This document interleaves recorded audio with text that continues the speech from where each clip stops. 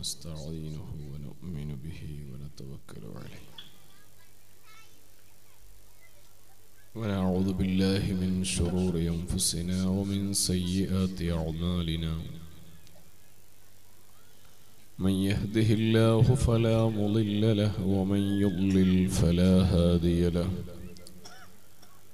ونشهد أن لا إله إلا الله وحده لا شريك له ونشهد أن سيدنا محمدا عبده ورسوله ورسله بالهدى ودين الحق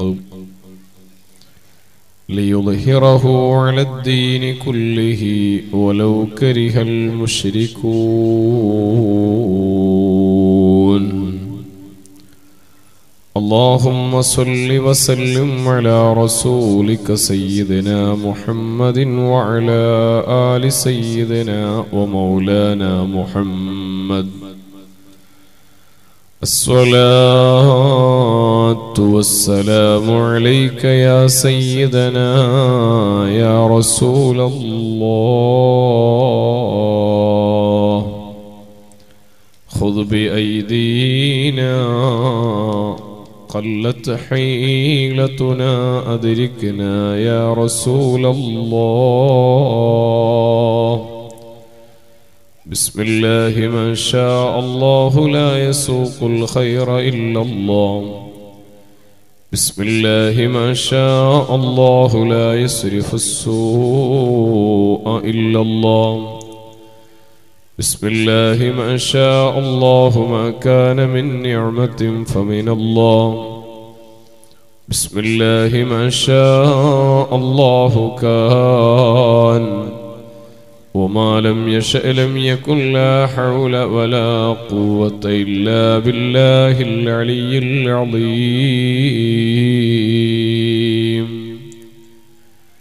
فأعوذ بالله من الشيطان الرجيم بسم الله الرحمن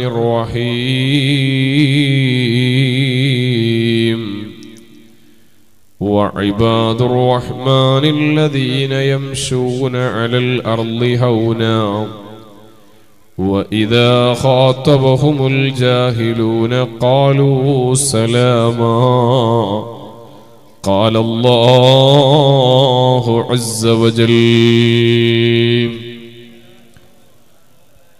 وقال سيدنا ونبينا محمد صلى الله عليه وسلم اغتنم خمسا قبل خمس صدق رسول الله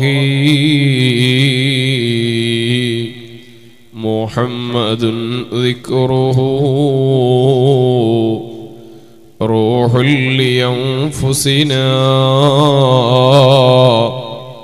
محمد شكره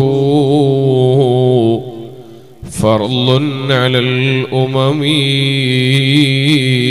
مولاي صل وسلم دائما أبدا على حبيبك خير للخلق كلهم ففي هوسم مع دوسم وبراسم تحسنت بالاسم العظيم من الغلب وعتف قلوب العالمين بأسرها علي وألبسني قبولا بشلمخت صلاة وتسليم وأزكى تحيتي على المصطفى المختار خير البرية الله سبحانه وتعالى നമ്മുടെ മജ്ലിസ് ദുആഇന് ഇജാബത്തുള്ള ഇരുലോകത്തും നമുക്കും വേണ്ടപ്പെട്ടവർക്കും ഉപകരിക്കുന്ന സ്വാലിഹായ അമലായി ഖബൂൽ ചെയ്യുമാറാവട്ടെ. നമ്മുടെ കുടുംബങ്ങളിൽ നിന്നും ഈ പ്രദേശത്തു നിന്നൊക്കെ വിട പറഞ്ഞ ഒരുപാട് മുഅ്മിനീങ്ങൾ, വിശിഷ്യ ഈ പ്രദേശത്ത് അന്ത്യവിശ്രമം കൊള്ളുന്ന മഹാനവറുകൾ ഉൾപ്പെടെ എല്ലാ മഹത്തുക്കളുടെയും മുഅ്മിനീങ്ങളുടെയും ഹദറാത്തിലേക്ക് ഈ മജ്ലിസിലെ സ്വാലിഹായ അഅ്മാലിന്റെ മിസ്ല സവാബ് എത്തിച്ച് ദറജ വർദ്ധിപ്പിച്ചു കൊടുക്കുമാറാവട്ടെ. പ്രയാസം അനുഭവിക്കുന്ന ഒരുപാട് ആളുകൾ നമ്മുടെ മജ്ലിസിലും നമ്മുടെ കുടുംബങ്ങളിലും ഈ മഖ്ബറയിൽ വരുന്നവരിലും നമ്മുടെ രാജ്യത്തും ചൈന ഉൾപ്പെടെയുള്ള മറ്റു രാജ്യങ്ങളിലൊക്കെയുള്ള എല്ലാ ആളുകൾക്കും ഈ മജ്ലിസിലെ സാദാത്തുക്കൾ, ആലിമീങ്ങൾ, മുതഅല്ലിമുകൾ, നല്ല ഈമാനുള്ള ഉപ്പ ഉമ്മമാർ, പിഞ്ചുമക്കൾ എല്ലാവരുടെയും ബറക്കത്ത് കൊണ്ട് അല്ലാഹു പ്രത്യേകം സലാമത്ത് കൊടുക്കുമാറാവട്ടെ.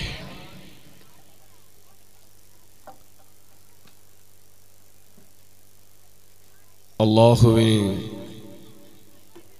ഈ പ്രപഞ്ചത്തിൽ കോടിക്കണക്കായ സൃഷ്ടികൾ ഉണ്ട്. ആ സൃഷ്ടികളിൽ നിന്ന് ഏറ്റവും ആദരവ് നൽകി, വലിയ മഹത്വം നൽകി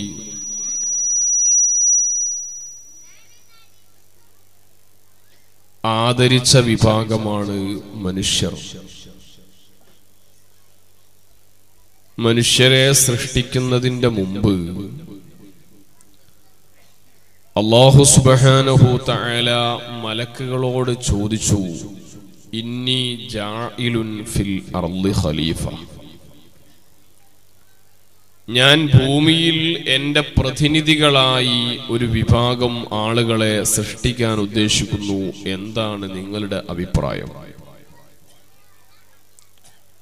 മലക്കുകൾ ചോദിച്ചത്, ഖാലു അതജഅലു ഫീഹാ മൻ യുഫ്സിദു ഫീഹാ വയസ്ഫികും ദിമാ, പടച്ചവനെ, ഭൂമിയിൽ കലാപങ്ങളും രക്തച്ചൊരിച്ചിലുകളും ഉണ്ടാക്കുന്ന ഒരു അക്രമികളായ ഒരു വിഭാഗത്തിനെ എന്തിനാണ് നീ സൃഷ്ടിക്കുന്നത്?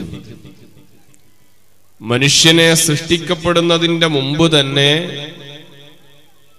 മനുഷ്യൻ ഭൂമിയിൽ ഇങ്ങനെയൊക്കെയാണ് ചെയ്യുക എന്ന് മലക്കുകൾ അല്ലാഹുവിനോട് ആശങ്ക അറിയിച്ചു. അതിനൊരുപാട് കാരണങ്ങൾ മഹാന്മാര് എണ്ണി പറയുന്നുണ്ട്. മനുഷ്യൻ ഇവിടെ വരുന്നതിന്റെ മുമ്പ് വേറൊരു വിഭാഗം ആളുകൾ ഭൂമിയിൽ ഉണ്ടായിരുന്നു, മനുഷ്യരല്ലാത്തൊരു വിഭാഗം. അവരുടെ സ്വഭാവം കണ്ടുകൊണ്ടാണ് മലക്കുകൾ അങ്ങനെ പറഞ്ഞത്. അല്ലെങ്കിൽ ഭൂമിയുടെ സ്വഭാവത്തിനനുസരിച്ച് മനുഷ്യനുണ്ടാവേണ്ട സ്വഭാവമായതുകൊണ്ടാണ് അങ്ങനെ പറഞ്ഞത് എന്നൊക്കെ വിശദീകരണമുണ്ട്. മലക്കുകളോട് അല്ലാഹു തിരിച്ചു പറഞ്ഞ മറുപടി, ഇന്നി അഅലമു മാ ലാ തഅലമൂൻ,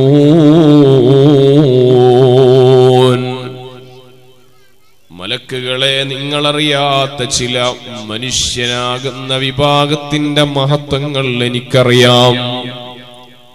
നിങ്ങൾക്കില്ലാത്ത ചില ഗുണങ്ങൾ ഞാൻ സൃഷ്ടിക്കാൻ പോകുന്ന മനുഷ്യരിലുണ്ട്.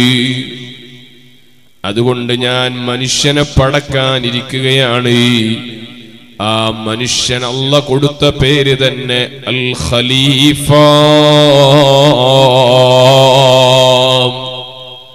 അല്ലാഹുവിന്റെ പ്രതിനിധിയാണ് മനുഷ്യൻ. എന്നിട്ട് അല്ലാഹു മനുഷ്യനെ കുറിച്ച് നടത്തിയ പ്രയോഗങ്ങൾ ഓരോന്ന് എണ്ണി നോക്കൂ. ഇന്നല്ലാഹ ഖലഖ ആദമ അലാ സൂറത്തിഹി,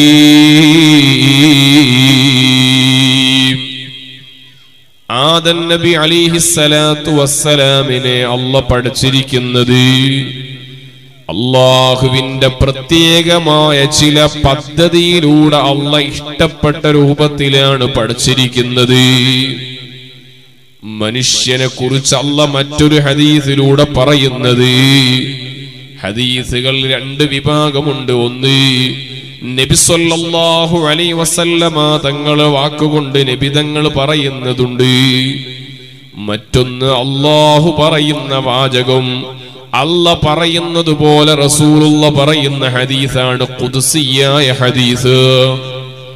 ആ ഖുദ്സിയായ ഹദീസിലൂടെ അല്ലാഹ് പറയുകയാണ്, ഇന്നി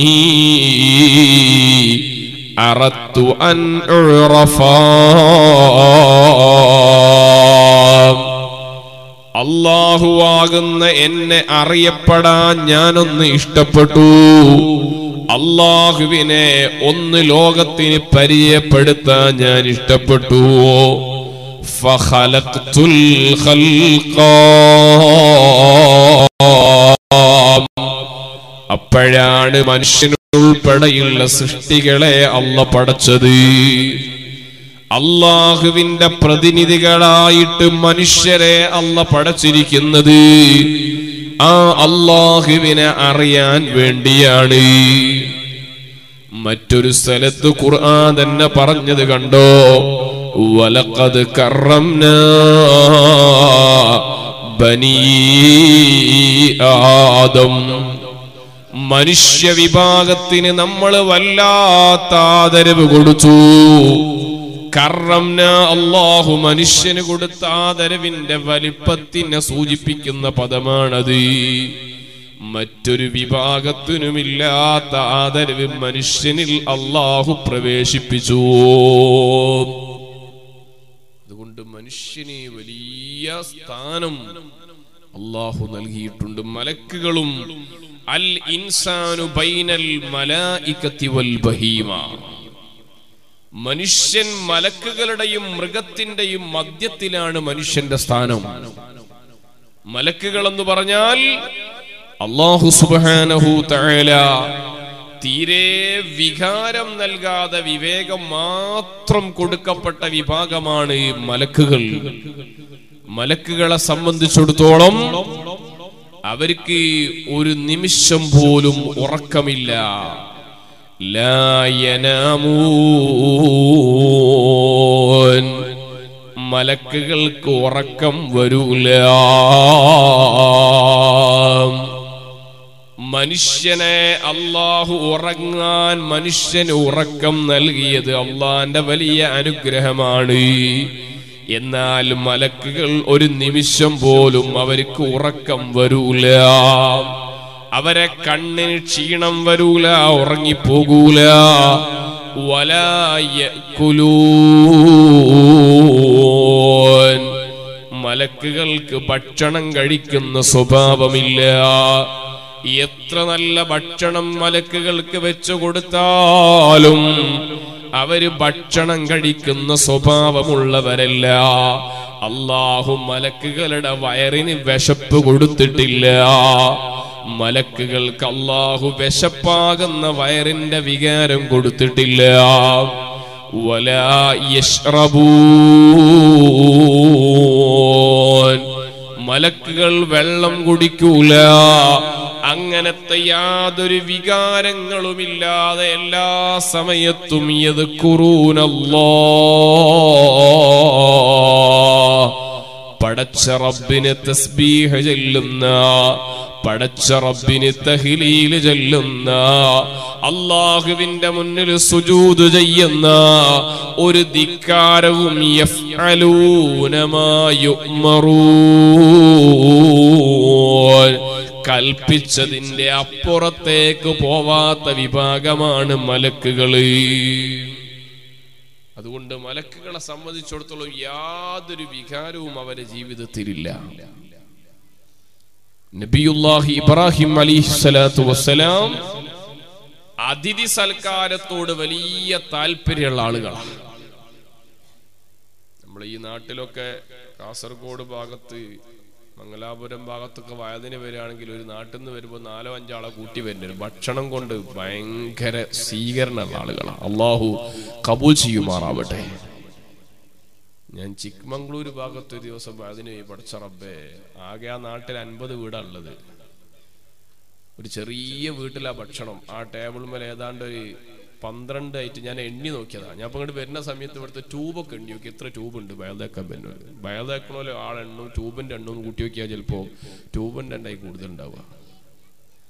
അതേപോലെ ഭക്ഷണത്തിന് ഐറ്റംസ് എണ്ണിക്കുമ്പോൾ എത്രയോ ഐറ്റം. അതിഥി സൽക്കാരത്തോട് വലിയ താല്പര്യമുള്ള മനുഷ്യന്മാർ. അള്ളാഹു അത് കാരണം ആഖിറത്തിൽ ഇബ്രാഹിം നബി അലൈഹിസ്സലാത്തു വസ്സലാമിന്റെ ആ വലിയ സന്തോഷം ലഭിക്കുന്ന മുഅ്മിനീങ്ങൾ പെടുത്തുമാറാവട്ടെ.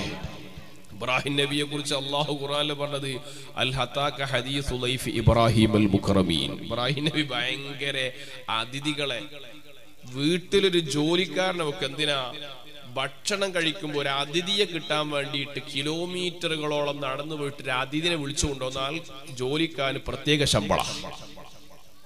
ഭക്ഷണം കഴിക്കുമ്പോൾ അതിഥികളില്ലെങ്കിൽ ഭയങ്കര ടെൻഷൻ. അതുകൊണ്ട് അല്ലാഹു തആല ഒരിക്കലും ഇബ്രാഹിം നബിന്റെ അതിഥി സൽക്കാരം പരീക്ഷിക്കാൻ വേണ്ടി 2 മലക്കുകളെ പറഞ്ഞയച്ചു. മലക്കുകൾ വന്നിട്ട് ഇബ്രാഹിം നബിന്റെ പുറകെ കയറി നിന്ന് വേഗം ഇബ്രാഹിം നബി പോയിട്ട് വേഗം ഒരു ആടി നടത്തുണ്ടോ, നല്ലോണം ആടുകൊണ്ട് അൽഫാമും ഷവർമൊക്കെ ഉണ്ടാക്കി റെഡിയാക്കി വെച്ചു കൊടുത്തു. അപ്പൊ മലക്കൾ പറഞ്ഞു, ഞങ്ങൾ മലക്കൾ എന്ത് ഒലക്കായിട്ടും കാര്യമില്ല, ഭക്ഷണം കഴിച്ചിട്ടേ പോകാൻ പറ്റുള്ളൂ. അപ്പൊ മലക്കുകളെ പോലും അതിഥികളായി വന്നപ്പോൾ ഇബ്രാഹിം നബി അലൈഹിസ്സലാത്തു വസ്സലാം ഭക്ഷണം കഴിപ്പിച്ചു. പക്ഷേ മലക്കുകൾ പറഞ്ഞു, ഞങ്ങൾ മലക്കുകൾ ആ ഭക്ഷണം കഴിക്കൂല. അപ്പൊ മലക്കുകളെ സംബന്ധിച്ചിടത്തോളം വയറിന്റെ യാതൊരു വികാരവും, അവർക്ക് എത്ര നല്ല ഭക്ഷണം കിട്ടിയാലും എത്ര നല്ല AC റൂം ലഭിച്ചാലും അവർക്ക് ഉറക്കം വരൂല. എന്നാലും മൃഗങ്ങളുടെ സ്വഭാവം എന്താണെന്നറിയോ? മൃഗങ്ങൾക്ക് അല്ലാഹു തആല വികാരം കൊടുത്തിട്ടേ ഉള്ളൂ, വിവേകമില്ല. മലക്കുകളുടെ നേരെ ഓപ്പോസിറ്റ് ആണ് മൃഗങ്ങൾ. എത്ര ഭക്ഷണം കിട്ടിയാലും എന്ത് കിട്ടിയാലും മൃഗങ്ങൾ തിന്നോളും. മൃഗങ്ങൾക്ക് ഇന്ന ഭക്ഷണം ആവണമെന്ന യാതൊരു ഡിമാൻഡുമില്ല. എന്തു ഭക്ഷണം കിട്ടിയാലും തിന്നുകൊണ്ടിരിക്കുന്ന വിഭാഗമാണ്. അതിന് സമയമില്ല, നേരമില്ല. നിങ്ങളെ നാട്ടിലൊക്കെ പശുവിനെ വളർത്തുന്നവർ, ആടിനെ വളർത്തുന്നവരില്ലേ? ആടിങ്ങനെ ആലയിൽ അതിനെ കൊണ്ടുപോയിട്ട് തൊഴുത്തിൽ കെട്ടിയാൽ അതിങ്ങനെ തിന്നുകൊണ്ട് പുല്ല് തിന്നുകൊണ്ടിരിക്കുമ്പോൾ തന്നെയാണ് മൂത്രമൊഴിക്കുക.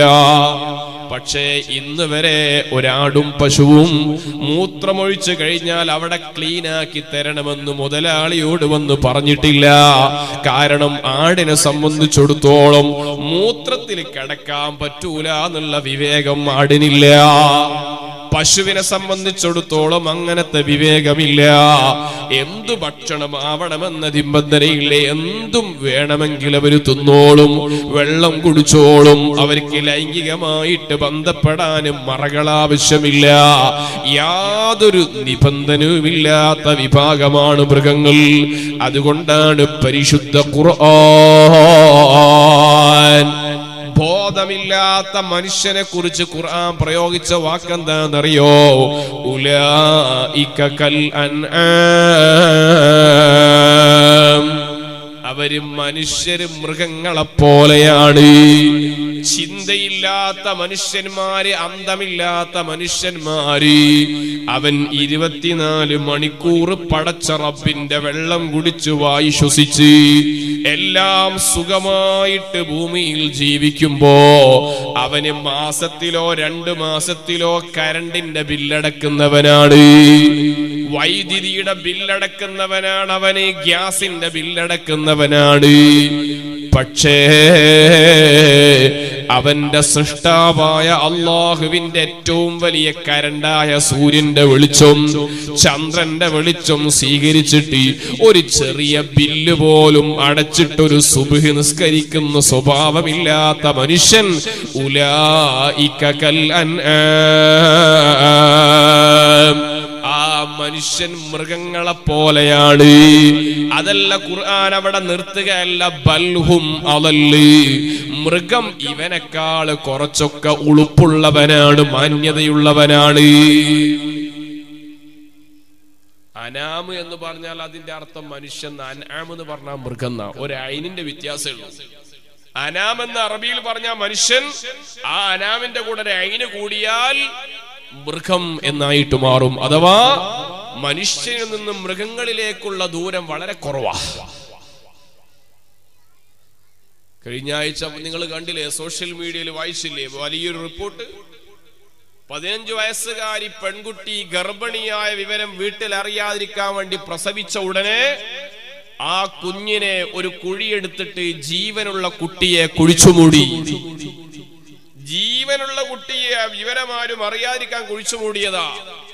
ആ കുഴിച്ചുമൂടുന്നത് കണ്ടു നിൽക്കുന്ന ഒരു നായ. ആ നായ ആ കുഴിച്ചുമൂടുന്ന സ്ഥലത്ത് നിന്ന് വെപ്രാളപ്പെട്ടുകൊണ്ട് നായയുടെ മുതലാളിയുടെ അടുത്തേക്ക് ഓടി. കർഷകനായിട്ട് തൊഴിലാളിയായി കൃഷിയിടത്തിൽ വിത്ത് വിതച്ചുകൊണ്ടിരിക്കുന്ന തൊഴിലാളിയുടെ സമീപത്തേക്ക് നായ ഓടി. അങ്ങനെ ആ കൃഷിക്കാരന്റെ അടുത്ത് പോയി കുറെ നേരം നായ ഇങ്ങനെ അസ്വസ്ഥനാവുന്നത് കണ്ടപ്പോ കൃഷിക്കാരൻ ഇങ്ങനെ ശ്രദ്ധിച്ചു നോക്കി, എന്താ പ്രശ്നം? നായ വിളിക്കുകയാണ്. അങ്ങനെ നായന്റെ കൂടെ പോയി നോക്കുമ്പോൾ ഒരു സ്ഥലത്തുണ്ട് മണ്ണിങ്ങനെ പുതിയ മണ്ണെടുത്തിട്ടുണ്ട്. അതിങ്ങനെ മാന്തി കൊടുത്തു. ആ മനുഷ്യൻ ആ മണ്ണ് മാന്തിയപ്പോൾ ഒരു നല്ല ജീവനുള്ള കുട്ടി മണ്ണിന്റെ അടിയിലുണ്ട്. ആ മനുഷ്യൻ ആ കുട്ടിയെ എടുത്തിട്ട് ഹോസ്പിറ്റലിൽ പ്രവേശിപ്പിച്ചു. ഇപ്പോഴും ആ കുട്ടി ജീവനോടെ ഉണ്ട് എന്ന റിപ്പോർട്ടുകൾ പറയുന്നത്. മനുഷ്യനേക്കാൾ നായക്ക് മനുഷ്യത്വം തിരിച്ചറിയുന്ന കാലം അതാണ്. ഉലൈകൽ അൻആം. അതാ മൃഗങ്ങൾക്ക് പോലും വികാരം, മൃഗങ്ങൾക്ക് അല്ലാഹു വിവേകം കൊടുത്തിട്ടില്ല. വിവേകം കൊടുത്തിട്ടില്ല എന്ന് പറഞ്ഞ് ചില മഹാന്മാര് സൂഫിയാക്കൾ പറഞ്ഞ മറുപടിയുണ്ട്. മൃഗങ്ങൾക്ക് അല്ലാഹു കുരുട്ടു ബുദ്ധി കൊടുത്തിട്ടില്ല എന്നാണ്. ഹബീബായ മുഹമ്മദുർ റസൂലുള്ളാഹി സ്വല്ലല്ലാഹു അലൈഹി വസല്ലമ തങ്ങളെ മഹത്വം തിരിച്ചറിഞ്ഞ ഒരുപാട് മൃഗങ്ങളുണ്ട്. റസൂലുള്ളാഹിനെ പറഞ്ഞു കൊടുത്ത ചെന്നായകളുണ്ട്. നബി സല്ലല്ലാഹു അലൈഹി വസല്ലമ തങ്ങളോട് സംസാരിച്ച ഒട്ടകങ്ങളുണ്ട്. നബി സല്ലല്ലാഹു അലൈഹി വസല്ലമ തങ്ങളോട് പരാതി പറഞ്ഞ മാൻപേടയുണ്ട്. നബി സല്ലല്ലാഹു അലൈഹി വസല്ലമ തങ്ങളെ മുന്നിൽ അത്ഭുതത്തോടെ നിന്ന സിംഹമുണ്ട്. റസൂലുള്ളാഹിന്റെ പേര് കേട്ടപ്പോൾ നാട് വിട്ട മൃഗങ്ങൾ, പാമ്പുകളുണ്ട്. നബി സല്ലല്ലാഹു അലൈഹി വസല്ലമ തങ്ങൾക്ക് വേണ്ടി എല്ലാം സഹിച്ച വ്യത്യസ്ത മൃഗങ്ങളുണ്ട്. അതിനെക്കുറിച്ച് മഹാന്മാരായ പണ്ഡിതന്മാര് ചർച്ച നടത്തുമ്പോ മൃഗങ്ങൾക്ക് വിവേക ബുദ്ധി ഇല്ലല്ലോ, പിന്നെ എങ്ങനെയാണ് ഇത് സംഭവിച്ചത്? അതിന്റെ മറുപടിയിൽ മഹാന്മാര് പറയാണ്, മൃഗങ്ങൾക്ക് മാത്രമല്ല ഈ പാറകൾക്ക് പോലും കുരുട്ടുബുദ്ധിയില്ലാന്നേ ഉള്ളൂ. അതിന് ജീവനുണ്ട്, അതിൻ്റെതായ രൂപത്തിലുള്ള ബുദ്ധിയുമുണ്ട്. അതുകൊണ്ടാണ് മഹാനായ സയ്യിദുനാ അബൂ ഹുറൈറ റളിയല്ലാഹു അൻഹു മഹാനവറുകൾ പറയാണ്, ഹബീബായ മുഹമ്മദുർ റസൂലുള്ളാഹി സ്വല്ലല്ലാഹു അലൈഹി വസല്ലമ തങ്ങളൊരു യാത്രയിൽ മലമൂത്ര വിസർജനം നടത്താൻ വേണ്ടി ഒരു സ്ഥലത്ത് നിന്നപ്പോ അവിടെ ഒരു മറയുമില്ല. അപ്പോഴാണ് അബൂ ഹുറൈറ തങ്ങളോട് റസൂലുള്ളാഹി പറഞ്ഞു, അക്കാണുന്ന പാറക്കല്ലുകളോട് ഇവിടെ വന്നിട്ടൊന്നും മറയായിട്ട് നിൽക്കാൻ പറയൂ. അബൂ ഹുറൈറ തങ്ങൾ പറയാണ്, അവിടെ ഉറച്ചു നിൽക്കുന്ന പാറക്കല്ലുകളോട് ഞാനങ്ങ് പോയി പറഞ്ഞപ്പോ ആ പാറക്കല്ലുകൾ വന്നിട്ടതാ അള്ളാന്റെ ഹബീബിനെ മറയായിട്ട് ഇങ്ങനെ അട്ടിയായിട്ട് നിന്നു കൊടുത്തു. നബിതങ്ങളുടെ ആവശ്യം കഴിഞ്ഞപ്പോ ആ പാറക്കല്ലുകളോട് തിരിച്ചു പോവാൻ പറഞ്ഞു.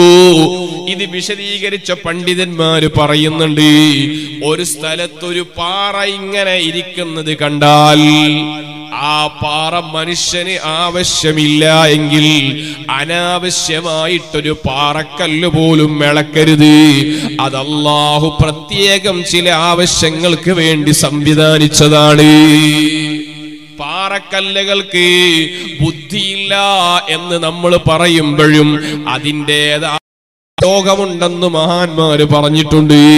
അതല്ലേ ജഅത് ലി ദഅവതിഹിൽ അശ്ജാറു സാജിദതൻ തംശി ഇലൈഹി അലാ സാഖിം ബിലാ ഖദമി മൗലായ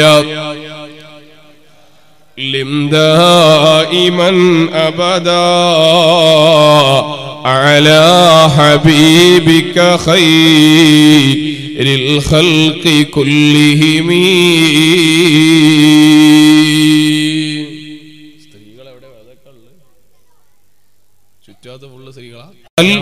അവരെ ഖബറെന്നറിയാതെ നിലനിർത്തി തരുമാറാവട്ടെ. അപ്പൊ ഞാൻ പറഞ്ഞു വന്നത്, മൃഗങ്ങളെന്ന് പിന്നെ പറയുന്ന വിഭാഗത്തിന് അള്ളാഹു വികാരം മാത്രമേ കൊടുത്തിട്ടുള്ളൂ, വിവേകം കൊടുത്തിട്ടില്ല.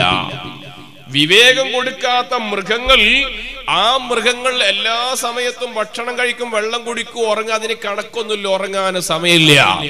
എത്ര ഉറങ്ങിയാലും കുഴപ്പമില്ല, ഉറങ്ങിയില്ലെങ്കിലും കുഴപ്പമില്ല, അങ്ങനെ നടന്നുകൊണ്ടിരിക്കും. എന്നാൽ ഇത് രണ്ടിന്റെയും ഇടയിലാണ് മനുഷ്യന്റെ സ്ഥാനം. അള്ളാഹു മനുഷ്യന് നല്ല ബുദ്ധി കൊടുത്തു, വിവേകം കൊടുത്തു, കൂടെ നല്ല വികാരവും കൊടുത്തു. വികാരവും വിവേകവും രണ്ടും കൂടെ യോജിക്കുന്ന വിഭാഗമാണ് മനുഷ്യൻ. അതുകൊണ്ട് വികാരങ്ങളെ വിവേകം കൊണ്ട് നിയന്ത്രിക്കേണ്ടവനാണ് മനുഷ്യൻ. ആ വികാരങ്ങളെ വിവേകം കൊണ്ട് നിയന്ത്രിക്കുന്ന മനുഷ്യനാണ് അമ്മാമൻ ഖാഫ മഖാമ റബ്ബിഹി ونهى النفس عن الهوى فإن الجنة هي المأوى. അവന്റെ വൈകാരികമായ ചിന്തകൾ എപ്പോഴും ശരീരം ഭക്ഷണത്തോട് വല്ലാത്ത താല്പര്യമുള്ള ശരീരമാണ്. അള്ളാഹു മനുഷ്യൻ അങ്ങനെയാ പഠിച്ചത്. നിങ്ങൾ ഖുർആനിൽ അല്ലാഹു ചോദിക്കുന്നൊരായത്ത് കണ്ടില്ലേ? അഫലാ യൻദുറൂന ഇലൽ ഇബ്ലി കൈഫ ഖുലിഖത്. ഓ മനുഷ്യ, ഒട്ടകത്തിനെ പടച്ചതിനെ കുറിച്ച് നീ വല്ലപ്പോഴും ചിന്തിച്ചിട്ടുണ്ടോ? എന്റെ ചെറുപ്പക്കാരോട്, നമ്മളുടെ ചിന്തകൾ പരിസരങ്ങളിൽ നിന്ന് നമ്മൾ അല്ലാഹുവിലേക്ക് മനസ്സു തിരിക്കണം. ഒട്ടകത്തിനെ കുറിച്ച് മാത്രമല്ല, ഈ പ്രപഞ്ചത്തിൽ ഓരോ വസ്തുക്കളെ കുറിച്ചൊന്ന് ചിന്തിച്ചു നോക്കിയാൽ ഒരിക്കലും നമ്മൾ വഴിതെറ്റിപ്പോകൂല. ഒട്ടകത്തിന് അള്ളാഹു കൊടുത്ത പ്രത്യേകത എന്താണെന്നറിയോ? ഒട്ടകം നമ്മുടെ കേരളത്തിൽ എവിടെയും ഒട്ടകത്തെ നിങ്ങൾക്ക് കാണാൻ കഴിയില്ല. അതുപോലെ നമ്മളെ തൊട്ടടുത്ത് കർണാടകയിലും കാണൂല, തമിഴ്നാട്ടിലും കാണൂല, ഗോവയിലും കാണൂല, മഹാരാഷ്ട്രയിലും കാണൂല. അതിന്റെ അപ്പുറത്ത് മധ്യപ്രദേശിലും രാജസ്ഥാനിലും പോയാൽ നിങ്ങൾക്ക് ഒട്ടകത്തെ കാണാൻ കഴിയും. എന്തേ കാരണം എന്നറിയോ? മരുഭൂമിയുള്ള നാട്ടിലാണ് ഒട്ടകത്തിന് ആവശ്യമുള്ളത്. മരുഭൂമിയിൽ നിങ്ങളെ വാഹനങ്ങൾ സഞ്ചരിക്കാൻ കഴിയില്ല. മരുഭൂമിയിലെ വലിയ വാഹനമാണ് ഒട്ടകമെന്ന് പറയുന്നത്. അറേബ്യൻ രാജ്യങ്ങളിൽ ഒട്ടകം സുലഭമാണ്. എന്താണ് ഒട്ടകത്തിന്റെ പ്രത്യേകത എന്നറിയോ? ഒരു ദിവസം ഒട്ടകം വെള്ളം കുടിച്ചാൽ 10-15 ദിവസത്തോളം വെള്ളം കുടിക്കാതെ ജീവിക്കാനുള്ള ശേഷി കൊടുത്ത വിഭാഗമാണ് ഒട്ടകം. ഇന്ന് വെള്ളം കുടിച്ചാൽ പിന്നെ 15 ദിവസത്തിന് ഒട്ടകത്തിന് ഒരു എണ്ണി അടിക്കേണ്ട ആവശ്യമില്ല, അങ്ങനെ പോയിക്കോളും. അതേസമയം മനുഷ്യനെ നോക്കൂ നിങ്ങൾ. മനുഷ്യൻ അല്ലാഹു തആല അങ്ങനത്തെ കഴിവ് തന്നിട്ടില്ല. അതെന്തുകൊണ്ടാ? മനുഷ്യനാകെ 60 കൊല്ല ഭൂമിയിൽ 70 കൊല്ല ജീവിക്കുക. ഇദാ ശൽഫത സിത്തീന അമാ ഫനിസ്ഫുൽ ഉംരി തംഹഖുൽ ലയാലി. മനുഷ്യൻ ഈ കുറഞ്ഞ കാലം ജീവിക്കുമ്പോ മനുഷ്യന് വേണ്ടി അല്ലാഹു ഒരുപാട് വെള്ളങ്ങൾ ഇവിടെ സംവിധാനിച്ചിട്ടുണ്ട്. എത്ര ഐറ്റംസ് വെള്ളമാണ്! ശുദ്ധമായ ഇളനീര് വെള്ളമുണ്ട്, നല്ല മുന്തിരിയുടെ ജ്യൂസ് ഉണ്ട്, ഓറഞ്ചിന്റെ ജ്യൂസ് ഉണ്ട്, പൈനാപ്പിൾ ഉണ്ട്. അങ്ങനെ വ്യത്യസ്തമായ ജ്യൂസുകളുള്ള കാലമാണ്. ഞാൻ എണ്ണ ജ്യൂസിന്റെ പേര് കുറവാണെങ്കിൽ ബാക്കിയുള്ള നിങ്ങൾ യൂട്യൂബ് നോക്കിയിട്ട് എണ്ണിയോളൂ. ഇന്നിപ്പോ യൂട്യൂബിൽ എല്ലാം കിട്ടുന്ന സാധനമാണ്. ഞാനൊരു സ്ഥലത്ത് വയതിനായപ്പോ കുറച്ച് ജീരക വെള്ളം വേണമെന്ന് പറഞ്ഞു. ജീരകവെള്ളം ഉണ്ടാക്കിയിട്ട് ചോദിക്കുക ഉസ്താദ് തന്നെയാണ് ഉദ്ദേശിച്ചത്, നമ്മൾ യൂട്യൂബ് നോക്കി ഉണ്ടാക്കിയതാണെന്നാണ്. പെണ്ണങ്ങിക്കഴിഞ്ഞാൽ എല്ലാ സാധനവും യൂട്യൂബ് നോക്കി ഉണ്ടാക്കുന്ന എന്തൊക്കെ ആയിട്ട് ഒരു ജ്യൂസ് കട കയറിയ മുന്നോട് വെച്ച് ഉസ്താദെ മഹ്ലൂത്തി ജ്യൂസ് വേണോ വെച്ച്. മഹ്ലൂത്തി എന്ത് ജ്യൂസാ? അതെന്താന്ന് വെച്ചാൽ എല്ലാ ജ്യൂസിന്റെ ബാക്കിയുള്ള കൂട്ടിയിട്ടുണ്ടാക്കുന്ന അവസാനത്തെ ജ്യൂസിന്റെ പേരാ മഹ്ലൂത്തി. അപ്പൊ ഇങ്ങനെ എന്തൊക്കെ ജ്യൂസ് ലോകത്തുണ്ട് അത് മുഴുവനും കുടിക്കാനുള്ള ആള് മനുഷ്യനാണ്. അതുകൊണ്ട് അല്ലാഹു തആല മനുഷ്യനെ സംബന്ധിച്ചിടത്തോളം ഒട്ടകത്തിനെ പോലെ അള്ളാഹു മനുഷ്യൻ ഒരു ദിവസം ഒരു നേരം ഇഷ്ടം പോലെ വെള്ളം കുടിക്കാൻ പറ്റുന്ന മനുഷ്യൻ വെള്ളം കുടിച്ചില്ലെങ്കിൽ ആ കുഴപ്പം. ഒട്ടകത്തിന് വെള്ളം കുടിക്കാൻ കൊടുത്തിട്ടില്ല, കുറച്ചു കുടിച്ചാൽ തന്നെ ദിവസങ്ങളോളം ഒട്ടകത്തിന് അള്ളാഹു ജീവിപ്പിക്കും. കാരണം എന്താ? മരുഭൂമിയിൽ യാത്ര ചെയ്യുന്ന മനുഷ്യൻ, ആ മനുഷ്യൻ വെള്ളം കുടിക്കാനുള്ള വെള്ളം സൂക്ഷിക്കേണ്ട ആളെ ഒട്ടകത്തിന് കുടിക്കാൻ കൊടുത്താൽ പിന്നെ മനുഷ്യന് വെള്ളം തികയില്ല. അതുകൊണ്ട് ഭൂമിയിൽ മനുഷ്യന് വേണ്ടി മറ്റുള്ളവരെ മുഴുവനും തയ്യാറാക്കാണ്. മനുഷ്യൻ അല്ലാഹു ദാഹം കൊടുത്തു, വെള്ളത്തോടുള്ള താല്പര്യം. മനുഷ്യൻ അല്ലാഹു ഭക്ഷണത്തോടുള്ള താല്പര്യം കൊടുത്തു. എന്നിട്ട് അല്ലാഹു പറഞ്ഞു ആ താല്പര്യത്തെ വിവേകത്തോടെ കൈകാര്യം ചെയ്യണം. ആവശ്യമുള്ള ഭക്ഷണം ആവശ്യമുള്ള സമയത്ത് ആവശ്യം പോലെ വക്കുലൂ മിൻ ത്വയ്യിബാതി മാ റസഖ്നാകും, നിങ്ങൾക്ക് തന്നതിൽ നിന്ന് നിങ്ങളെ ശരീരത്തിനും നിങ്ങളെ ദീനിനും നല്ലത് നിങ്ങൾ കഴിച്ചോളൂ. നിങ്ങൾ കഴിക്കുന്ന ഭക്ഷണം നന്നാവണേ, ശരീരത്തിന് പറ്റിയതാവണം. അതുപോലെ നിങ്ങളെ ദീനിയായിട്ട് ഹലാലായ ഭക്ഷണമാവണേ. ഇങ്ങനെ വികാരത്തിനെ വിവേകം കൊണ്ട് നിയന്ത്രിക്കാനാ മനുഷ്യനോട് പറഞ്ഞത്. നിങ്ങളെ ഉറക്കം, ആ ഉറക്കം പോത്ത് ഉറങ്ങുന്നത് പോലെ നിങ്ങൾ ഉറങ്ങരുത്. നിങ്ങളുടെ ഉറക്കത്തിന് നിയന്ത്രണം ആവശ്യമാണ്. നേരത്തെ ഉറങ്ങിയിട്ട് നേരത്തെ എഴുന്നേൽക്കവനാണ് മനുഷ്യൻ. എപ്പോഴും ശ്രദ്ധിക്കണം ഉപ്പമാരെ, ഉമ്മമാരെ, എന്റെ ചെറുപ്പക്കാരെ, നേരത്തെ കിടന്നുറങ്ങാൻ ശ്രമിക്കണം. ഇശാ നിസ്കാരം കഴിഞ്ഞ് ആവശ്യമുള്ള ദിക്റുകളൊക്കെ ചൊല്ലിയാൽ പിന്നെ ദുനിയവിയായ സംസാരമില്ല എങ്കിൽ ഉഖ്റവിയായ ദീനിനെ കുറിച്ച് വഅദിന്റെ മജ്ലിസാണെങ്കിൽ ഖൈറാണെങ്കിൽ പോയിരിക്കുക. അതല്ല ദുനിയാവിന്റെ ചാറ്റിങ്ങും ചീറ്റിങ്ങുമായിട്ട് സമയം കളയാതെ പെട്ടെന്ന് ഉറങ്ങിക്കോളൂ. എന്നിട്ട് സുബ്ഹിന്റെ മുമ്പ് എഴുന്നേറ്റോ.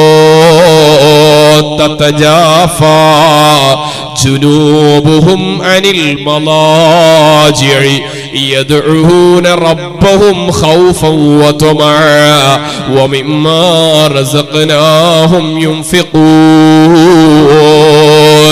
പാതിരാത്രിയിൽ എഴുന്നേൽക്കുന്ന സ്വഭാവോ. ഇപ്പോൾ സുബ്ഹി 5:30 മണിക്കല്ലേ മുഅ്മിനീങ്ങളെ, 5 മണിക്കെങ്കിലും എഴുന്നേറ്റൂടെ? എന്റെ ചെറുപ്പക്കാരെ, യുവാക്കളെ, 5 മണിക്ക് എഴുന്നേറ്റുകൊണ്ട് 2 റക്അത്ത് സുന്നത്ത് നിസ്കരിച്ചിട്ട് സ്വന്തം ശരീരത്തിലേക്കൊന്ന് നോക്കിയിട്ട് എന്റെ റബ്ബ് എനിക്ക് തന്ന നല്ല കണ്ണുണ്ടല്ലോ, എന്റെ 2 കാതുണ്ടല്ലോ, എത്ര അനുഗ്രഹങ്ങളാ റബ്ബനിക്ക് തന്നത്. ഒന്നോർത്തുകൊണ്ട് കണ്ണുനീരൊലിപ്പിച്ചോ. ആ കണ്ണുനീര് കൊണ്ട് കിട്ടുന്ന സാധനമാണ് സ്വർഗമെന്ന് പറയുന്നത്. അള്ള തന്നിരിക്കുന്ന അനുഗ്രഹങ്ങളെ ഓർക്കേണ്ടവനാണ് വിശ്വാസി. അതുകൊണ്ട് അല്ലാഹു സുബ്ഹാനഹു തആല നമുക്ക് തന്ന ഉറക്കിനെ അനാവശ്യമായിട്ട് ഉറങ്ങി തീർക്കാനുള്ളതല്ല, വെറുതെ കിടന്നുറങ്ങി സുബ്ഹ് നഷ്ടപ്പെടുത്തല്ല. മുസ്ലിമീങ്ങളെ, ഞാനിവിടെ വരുന്ന സമയത്തുള്ള പ്രസംഗത്തിലൊക്കെ NRCയുമായി ബന്ധപ്പെട്ട പ്രതിഷേധ പ്രഭാഷണങ്ങൾ കേൾക്കാൻ കഴിഞ്ഞു. നമ്മൾ ആലോചിക്കേണ്ടത് നമ്മളെ കുറിച്ചാണ്. നമ്മളെ കുറിച്ച് നമ്മളൊന്ന് ആലോചിക്കണേ. എന്തേ ബാബരി മസ്ജിദിന്റെ ചർച്ച വരുമ്പോൾ പള്ളികൾ എന്തുകൊണ്ടാണ് നഷ്ടപ്പെടുന്നത്? എന്തുകൊണ്ടാണ് നമുക്കെതിരെ ഭരണാധികാരികളിൽ നിന്ന് ഈ രൂപത്തിലുള്ള തീരുമാനം വരുന്നത്? നമ്മളിൽ നിന്നുണ്ടാവുന്ന വീഴ്ചകൾ എത്രയുണ്ടെന്ന് പരിശോധിച്ചു നോക്കൂ. നമ്മളുടെ പള്ളികളിൽ സുബ്ഹിക്ക് ജമാഅത്തിന് എത്ര ആളുകളാ പങ്കെടുക്കുന്നത്? സുബ്ഹിക്ക് ജമാഅത്തിന് പള്ളികളിൽ ആളുകളൊന്ന് ഫുള്ളായിട്ട് വന്നാൽ എന്നിട്ടതാ എല്ലാവരും കൂട്ടമായിട്ട് വത്തവല്ലനീ ഫീമൻ തവല്ലൈ, ഞങ്ങളെ നീ ഏറ്റെടുക്കണേ അല്ലാഹ് എന്നിങ്ങനെ ഇമാമ് പറയുമ്പോൾ ആമീനൊന്ന് കൂട്ടമായിട്ടൊരു നാട്ടിൽ 500 പുരുഷന്മാരാണെങ്കിൽ അതിൽ പ്രായം ചെന്ന് വരാൻ കഴിയാത്ത 100 പേരെ മാറ്റിവെക്കാ. 400 പുരുഷന്മാര് സുബ്ഹിക്ക് പള്ളിയിൽ വരട്ടെ. എന്നിട്ട് റബ്ബിന്റെ മുന്നിലേക്ക് കുനൂത്തിലൊന്ന് കൈ ഉയർത്തിയിട്ട് വതവല്ലനാ ഫീമൻ തവല്ലൈ, ഒന്നങ്ങ് പ്രാർത്ഥിച്ചു നോക്കൂ. നമ്മുടെ ജബ്ബാറായ അല്ലാഹ് എവിടെയും പോയിട്ടില്ല. സൂറത്തു യാസീനിൽ അല്ലാഹ് പറയുന്നത് കണ്ടില്ലേ? മഹാനായ ഹബീബുൻ നജ്ജാർ റളിയല്ലാഹു അൻഹു എന്ന നല്ല ചുറുചുറുക്കുള്ള ചെറുപ്പക്കാരൻ, വജാഅ റജുലുൻ മിൻ അഖ്സൽ മദീന, 3 നല്ല അല്ലാഹുവിന്റെ പ്രബോധകന്മാര് ആ അന്താക്കിയ എന്ന് പറയുന്ന ഗ്രാമത്തിലേക്ക് വന്ന് അല്ലാഹുവിനെ കുറിച്ച് വഅദ് പറഞ്ഞപ്പോ ആ നാട്ടുകാര് 3 പേരെയും അവഗണിച്ചു കളഞ്ഞു. അപ്പോഴാണ് ആ നാട്ടിൽ ഒരു നല്ല ചെറുപ്പക്കാരൻ വന്നിട്ട് പറഞ്ഞു, ജനങ്ങളെ, ഈ പറയുന്ന വഅദ് എന്തൊരു സന്ദേശമാണ്. ഇദ്ദേഹത്തെ നിങ്ങൾ എന്തിനാണ് അവഗണിക്കുന്നത്? ഇവരെ നിങ്ങൾക്ക് എന്തുകൊണ്ട് പരിഗണിച്ചുകൂടാ എന്ന് പറഞ്ഞതിന്റെ പേരിൽ ഹബീബുൻ നജ്ജാർ എന്ന ചെറുപ്പക്കാരനെ ആ നാട്ടുകാരെ നടുറോട്ടിലിട്ടിട്ട് തല്ലിയിട്ട് അവസാനം വയറ്റത്ത് ചവിട്ടിയിട്ട് കൊടല് പുറത്തേക്ക് വലിച്ചെറിഞ്ഞുകൊണ്ട് കൊന്നുകളഞ്ഞു. സൂറത്ത് യാസീനിൽ അല്ലാഹ് കഥ പറയുന്നത് കണ്ടില്ലേ? വളിരിബ് ലഹും മസലൻ അസ്ഹാബൽ ഖറിയതി ഇദ് ജാഅഹൽ മുർസലൂൻ എന്നിങ്ങനെ പറഞ്ഞു വജഅലനി മിനൽ മുക്രമീൻ. അതുവരെ ആ സംഭവം പറയുന്നത്. എന്നിട്ട് അല്ലാഹ് പറയാ വമാ അൻസൽനാ അലാ ഖൗമിഹി മിൻ ബഅദിഹി മിൻ ജുദ്ദിൻ, അത്രയും ക്രൂരമായ പണിയെടുത്തവരെ മേൽ നമ്മൾ ഇറക്കിയിട്ടില്ല. മിൻ ബഅദിഹി, ഹബീബുൻ നജ്ജാറിനെ കൊന്നതിന് ശേഷം മിൻ ജുന്ദിൻ മിനസ് സമായി, ആകാശത്തു നിന്നൊരു സൈന്യത്തിനെ നമ്മൾ ഇറക്കിയിട്ടില്ല. വമാ കുന്നാ മുൻസിലീൻ, അങ്ങനെ എപ്പോഴും ഒരു സൈന്യത്തിനെ ഇറക്കുന്ന പണിയൊന്നും നമ്മൾക്കില്ല. ചിലപ്പോഴൊക്കെ ഇറക്കും, എപ്പോഴും ഒരു സൈന്യത്തിന് ഇറക്കുന്ന പണി നമ്മൾക്കില്ല. പിന്നെ എന്താ ചെയ്തത്?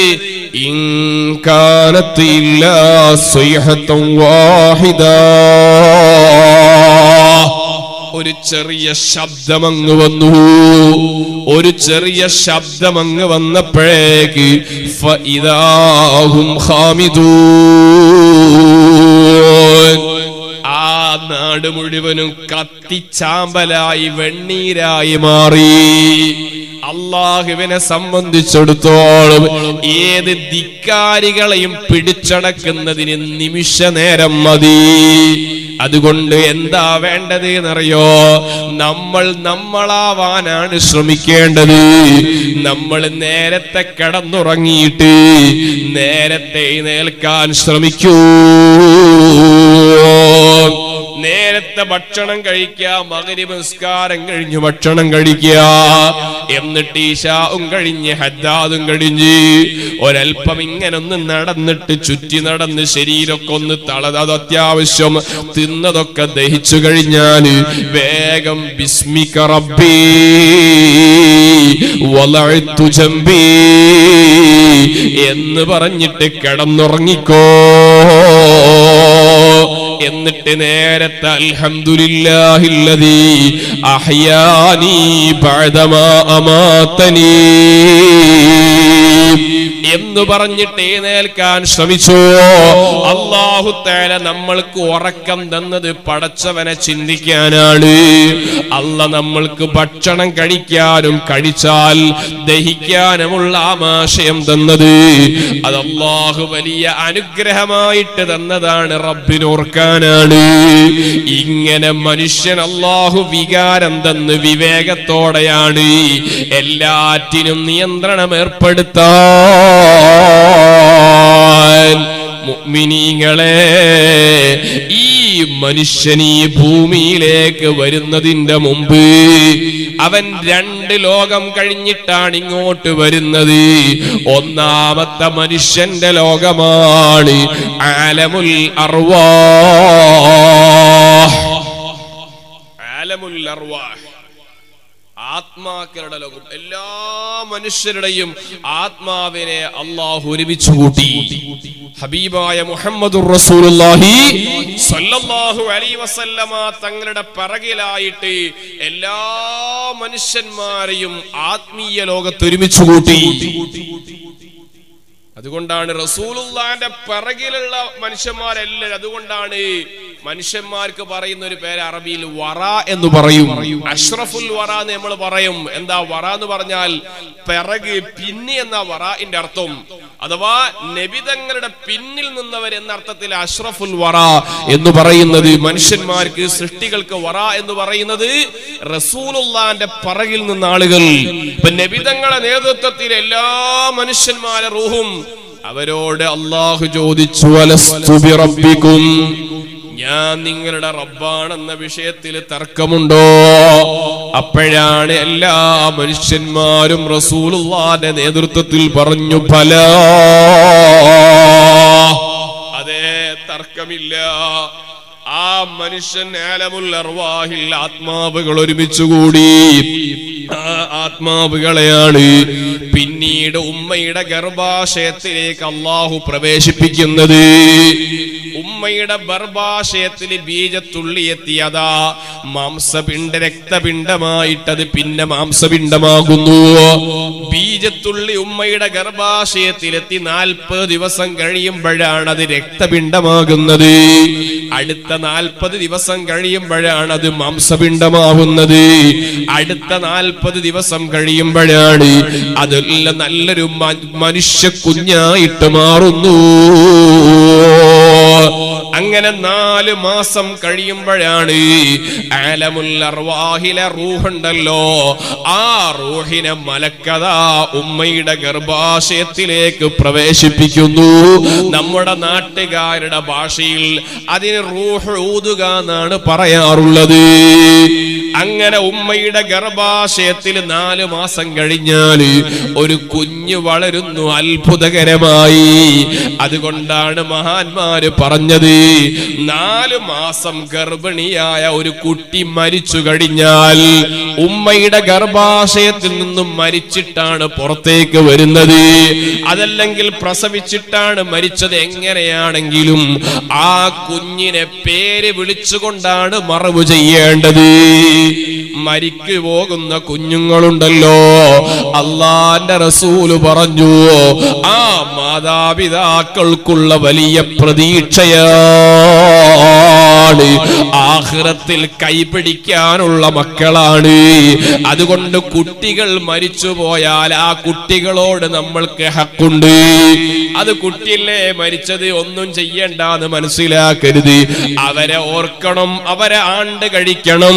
കാരണം മുതിർന്നവരെക്കാൾ കൂടുതൽ നാളെ പരലോകത്ത് വരുമ്പോ മാതാവിന്റെ കൈ പിടിച്ചുകൊണ്ട് സ്വർഗത്തിലേക്ക് പോവാനുള്ള ഒരു ഒരു വലിയ പ്രതീക്ഷയാണ് കുഞ്ഞുമക്കൾ മരിച്ചുപോയാൽ. അതുകൊണ്ട് അങ്ങനെ 4 മാസം കഴിഞ്ഞ് മരിക്കുന്ന കുട്ടി പേര് വെച്ചുകൊണ്ടാണ് ആ കുട്ടിയെ മറവ് ചെയ്യേണ്ടത്. അങ്ങനെ ഉമ്മയുടെ ഗർഭാശയത്തിൽ 6 മാസം വളരുന്നു. അതാണ് മനുഷ്യന്റെ രണ്ടാമത്തെ ലോകം, ആലമുൽ ബുത്തൂൻ. ആ രണ്ടാമത്തെ ലോകത്ത് നിന്ന് മനുഷ്യൻ മൂന്നാമത്തെ ലോകമാകുന്ന ആലമുൽ അജ്സാദ്, ഈ ഭൗതികമായ ലോകത്തേക്കാണ് മനുഷ്യൻ വരുന്നത്. ഇവിടേക്ക് വരുന്ന കുഞ്ഞു മക്കൾ പൊട്ടിക്കരഞ്ഞുകൊണ്ടല്ലേ പ്രസവിക്കപ്പെടുന്നത്. നിങ്ങളൊന്ന് ആലോചിച്ചു നോക്കൂ. ഒരു കുട്ടി പ്രസവിക്കപ്പെടുന്ന സമയത്ത് ആ കുട്ടിയുടെ കരച്ചിൽ കേൾക്കാൻ എല്ലാവർക്കും ഇഷ്ടമാണ്. പ്രസവിച്ച കുട്ടി കരഞ്ഞിട്ടില്ലെങ്കിലും വല്ലാത്ത ദുഃഖമാണ്. കുട്ടി ഇതുവരെ കരഞ്ഞിട്ടില്ല. ഡോക്ടർമാര് പറയും പല ചെക്കും നടത്തേണ്ടതുണ്ട്. അതേ സമയം പ്രസവിക്കപ്പെട്ട കുഞ്ഞ് കരഞ്ഞാലോ വീട്ടുകാർക്കൊക്കെ വല്ലാത്ത സന്തോഷമാണ്, കരയുന്നുണ്ട്. അതേ മുഅ്മിനീകളെ, നമ്മളെ കരച്ചിൽ കേൾക്കുമ്പോൾ ചുറ്റിലുമുള്ളവര് ചിരിക്കുന്ന സമയമാണ് നമ്മുടെ ജനനോ. അതേ സമയം നമ്മുടെ ചുറ്റിലുള്ള ആളുകൾ കരയുന്നൊരു നിമിഷം വരാനുണ്ട്. അതിന്റെ പേരാണ് നമ്മുടെ മരണോ. അപ്പോൾ നമ്മൾക്ക് ചിരിക്കണോ? ഈ ദുനിയാവിലുള്ള കുറഞ്ഞ കാലോ ചിരിക്കാൻ പറ്റുന്ന ജീവിതം നടത്തേണ്ടതുണ്ട്. അതുകൊണ്ട് തന്നെ പ്രസവിക്കപ്പെടുന്ന കുഞ്ഞുങ്ങൾ എന്തിനാ കരയുന്നത്? ഉമ്മാന്റെ ഗർഭാശയം ഒരു ചെറിയ പ്രതലമല്ലേ? അവിടെ നിന്ന് വിശാലമായ ഭൂമിയിലേക്ക് വരുമ്പോ എന്തിനാ കുഞ്ഞുമക്കൾ കരയുന്നത്? ചില സൂഫിയാക്കൾ അതിന് പറഞ്ഞ കാരണം എന്താണെന്നറിയോ?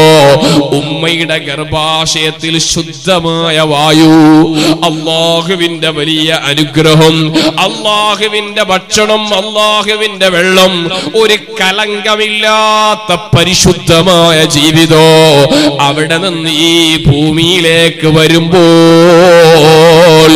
ജീവിതത്തിൽ കളങ്കം വന്നു പോകുമോ എന്ന ആലോചന കൊണ്ടാണ് കുഞ്ഞുമക്കൾ വാവിട്ട് കരയുന്നത്. ഭൂമിയിലേക്ക് വരുമ്പോൾ എന്റെ റബ്ബിന്റെ നിയന്ത്രണം വിട്ടുപോകുമോ എന്ന് ബേജാറ് കൊണ്ടാ കരയുന്നത്. അതുകൊണ്ട് ഈ ആലമുൽ അജ്സാദ് കഴിഞ്ഞിട്ട് മനുഷ്യന് പോവാനുള്ള 2 ലോകം ഏതാണെന്നറിയോ? ഒന്ന് ആലമുൽ ബർസഖാണ്, ഖബറാണ്. അത് കഴിഞ്ഞ് ആലമുൽ മഹ്ശറാണ്. എല്ലാ മനുഷ്യരെയും ഒരുമിച്ച് കൂട്ടുന്ന 120ഓളം വരുന്ന ലൈനുകളായിട്ട് ലോകത്തിലുള്ള കോടിക്കണക്കിന് മനുഷ്യരെ ഒരുമിച്ച് കൂടുന്ന ദിവസത്തിന്റെ പേരാണ് ആലമുൽ മഹ്ശർ. ഈ 2 ലോകത്തേക്കും മനുഷ്യന് സുഖമായിട്ട് പോവണോ? അതിനുള്ള പരിശീലന കളരിയാണ് ആലമുൽ അജ്സാദ്. ഈ ആലമുൽ അജ്സാദിലെ മനുഷ്യന്റെ ഘട്ടം ഒന്ന് ചെറിയ കുട്ടിപ്രായമാണ്. തുഫൂലിയത്ത്, ആ കുഞ്ഞുപ്രായം, 15 വയസ്സുവരെ കുഞ്ഞുപ്രായമാണ്. അല്ലെങ്കിൽ 13 വയസ്സുവരെ, അവിടെ നിന്ന് അങ്ങോട്ട് 25 വയസ്സുവരെ അവന്റെ കൗമാരമാണ്, ടീനേജിന്റെ കാലമാണ്. അവിടെ നിന്ന് അങ്ങോട്ട് യൗവനമാണ്, അവിടെ നിന്ന് അങ്ങോട്ട് വാർദ്ധക്യമാണ്. ഈ വാർദ്ധക്യവും കുഞ്ഞുകാലവും പരിഗണിക്കപ്പെടേണ്ടതില്ല. 2 കാലവും മറ്റുള്ളവരുടെ ആശ്രയത്തോടെ ജീവിക്കേണ്ടതാണ്.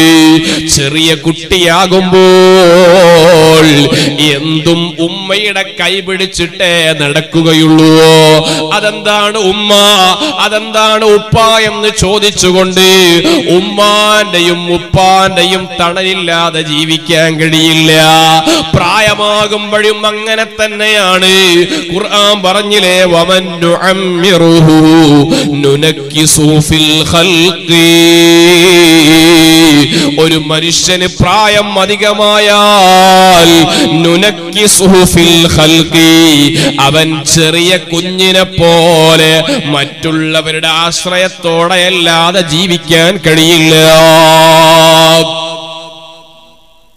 കുട്ടിയാകുമ്പോ എങ്ങനെ അതേപോലെ പ്രായമാകുമ്പോ.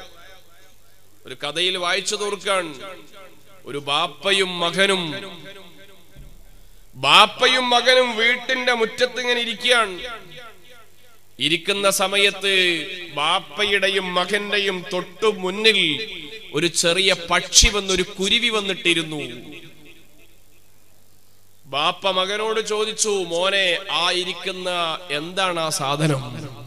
മകൻ പത്രം വായിച്ചുകൊണ്ടിരിക്കുകയാണ്. മകൻ പറഞ്ഞു, ബാപ്പ, അതൊരു കുരുവിയാണ്. ഒരല്പസമയം കഴിഞ്ഞപ്പോ വീണ്ടും ബാപ്പ ചോദിച്ചു, മോനെ, എന്താണ് ഇരിക്കുന്നത്? രണ്ടാമതും മകൻ പറഞ്ഞു, ബാപ്പ, അത് കുരുവിയാ.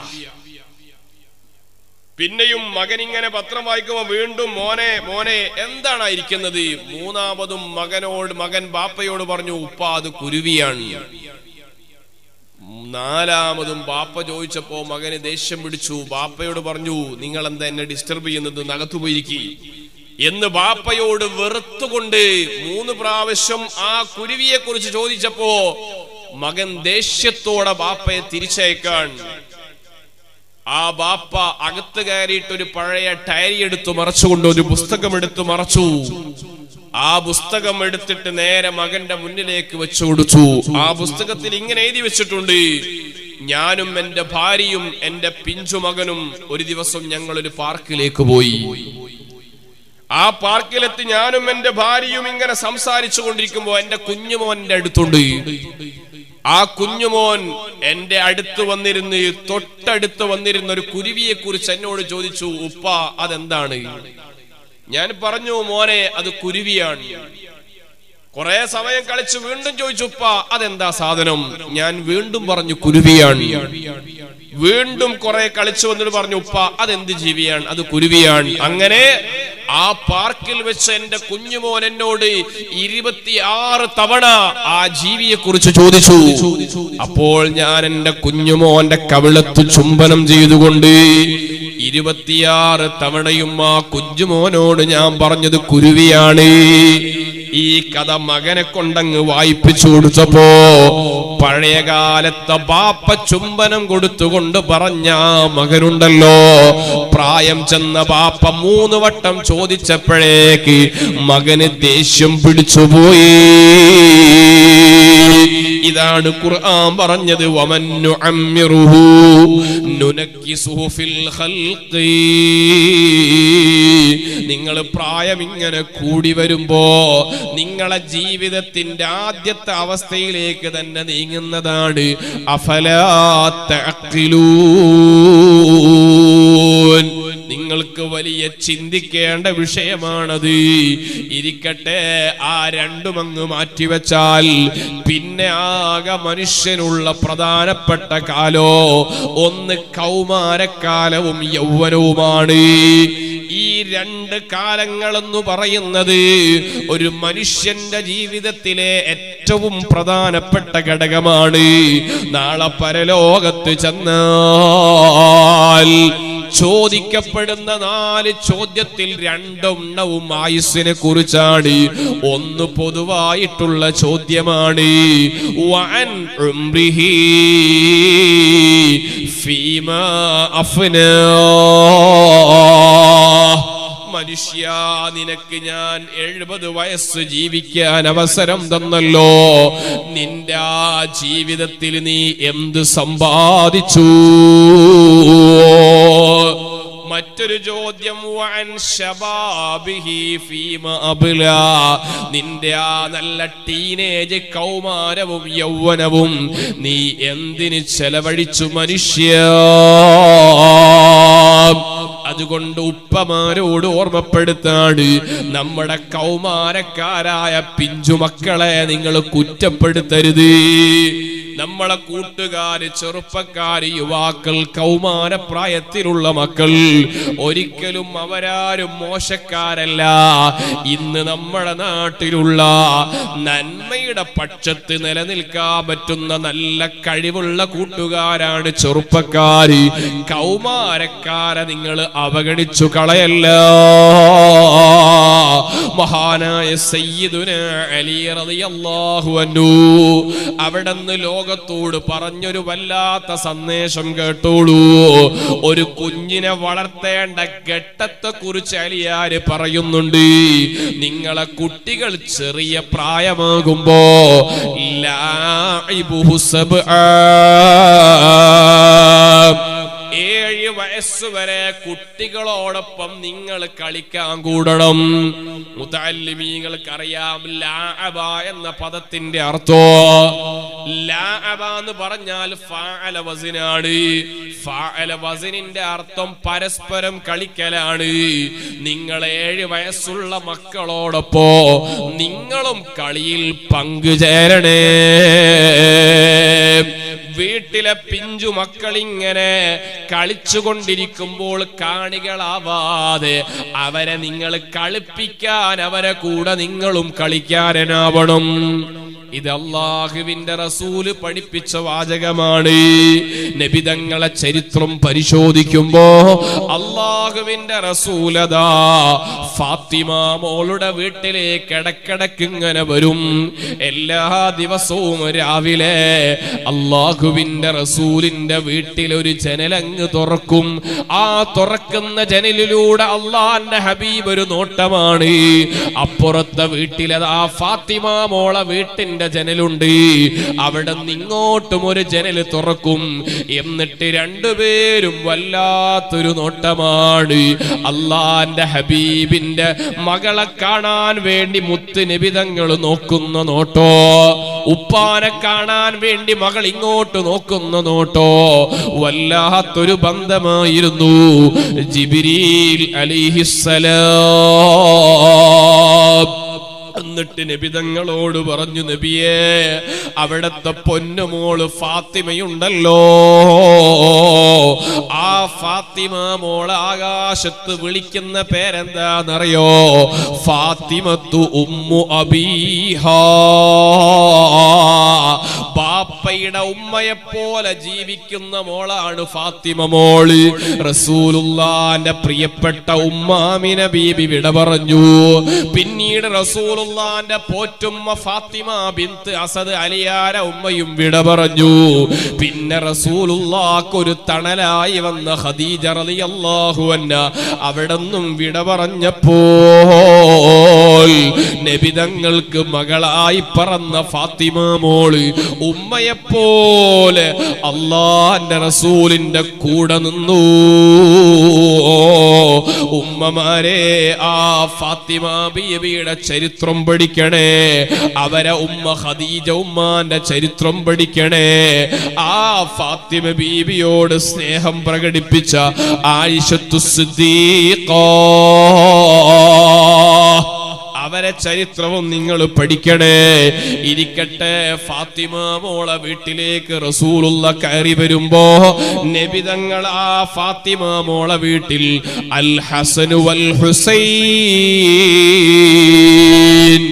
2 പിഞ്ചുമക്കളുണ്ട്. ആ 2 പിഞ്ചുമക്കളും സയ്യിദാ ശബാബി അഹ്ലിൽ ജന്ന,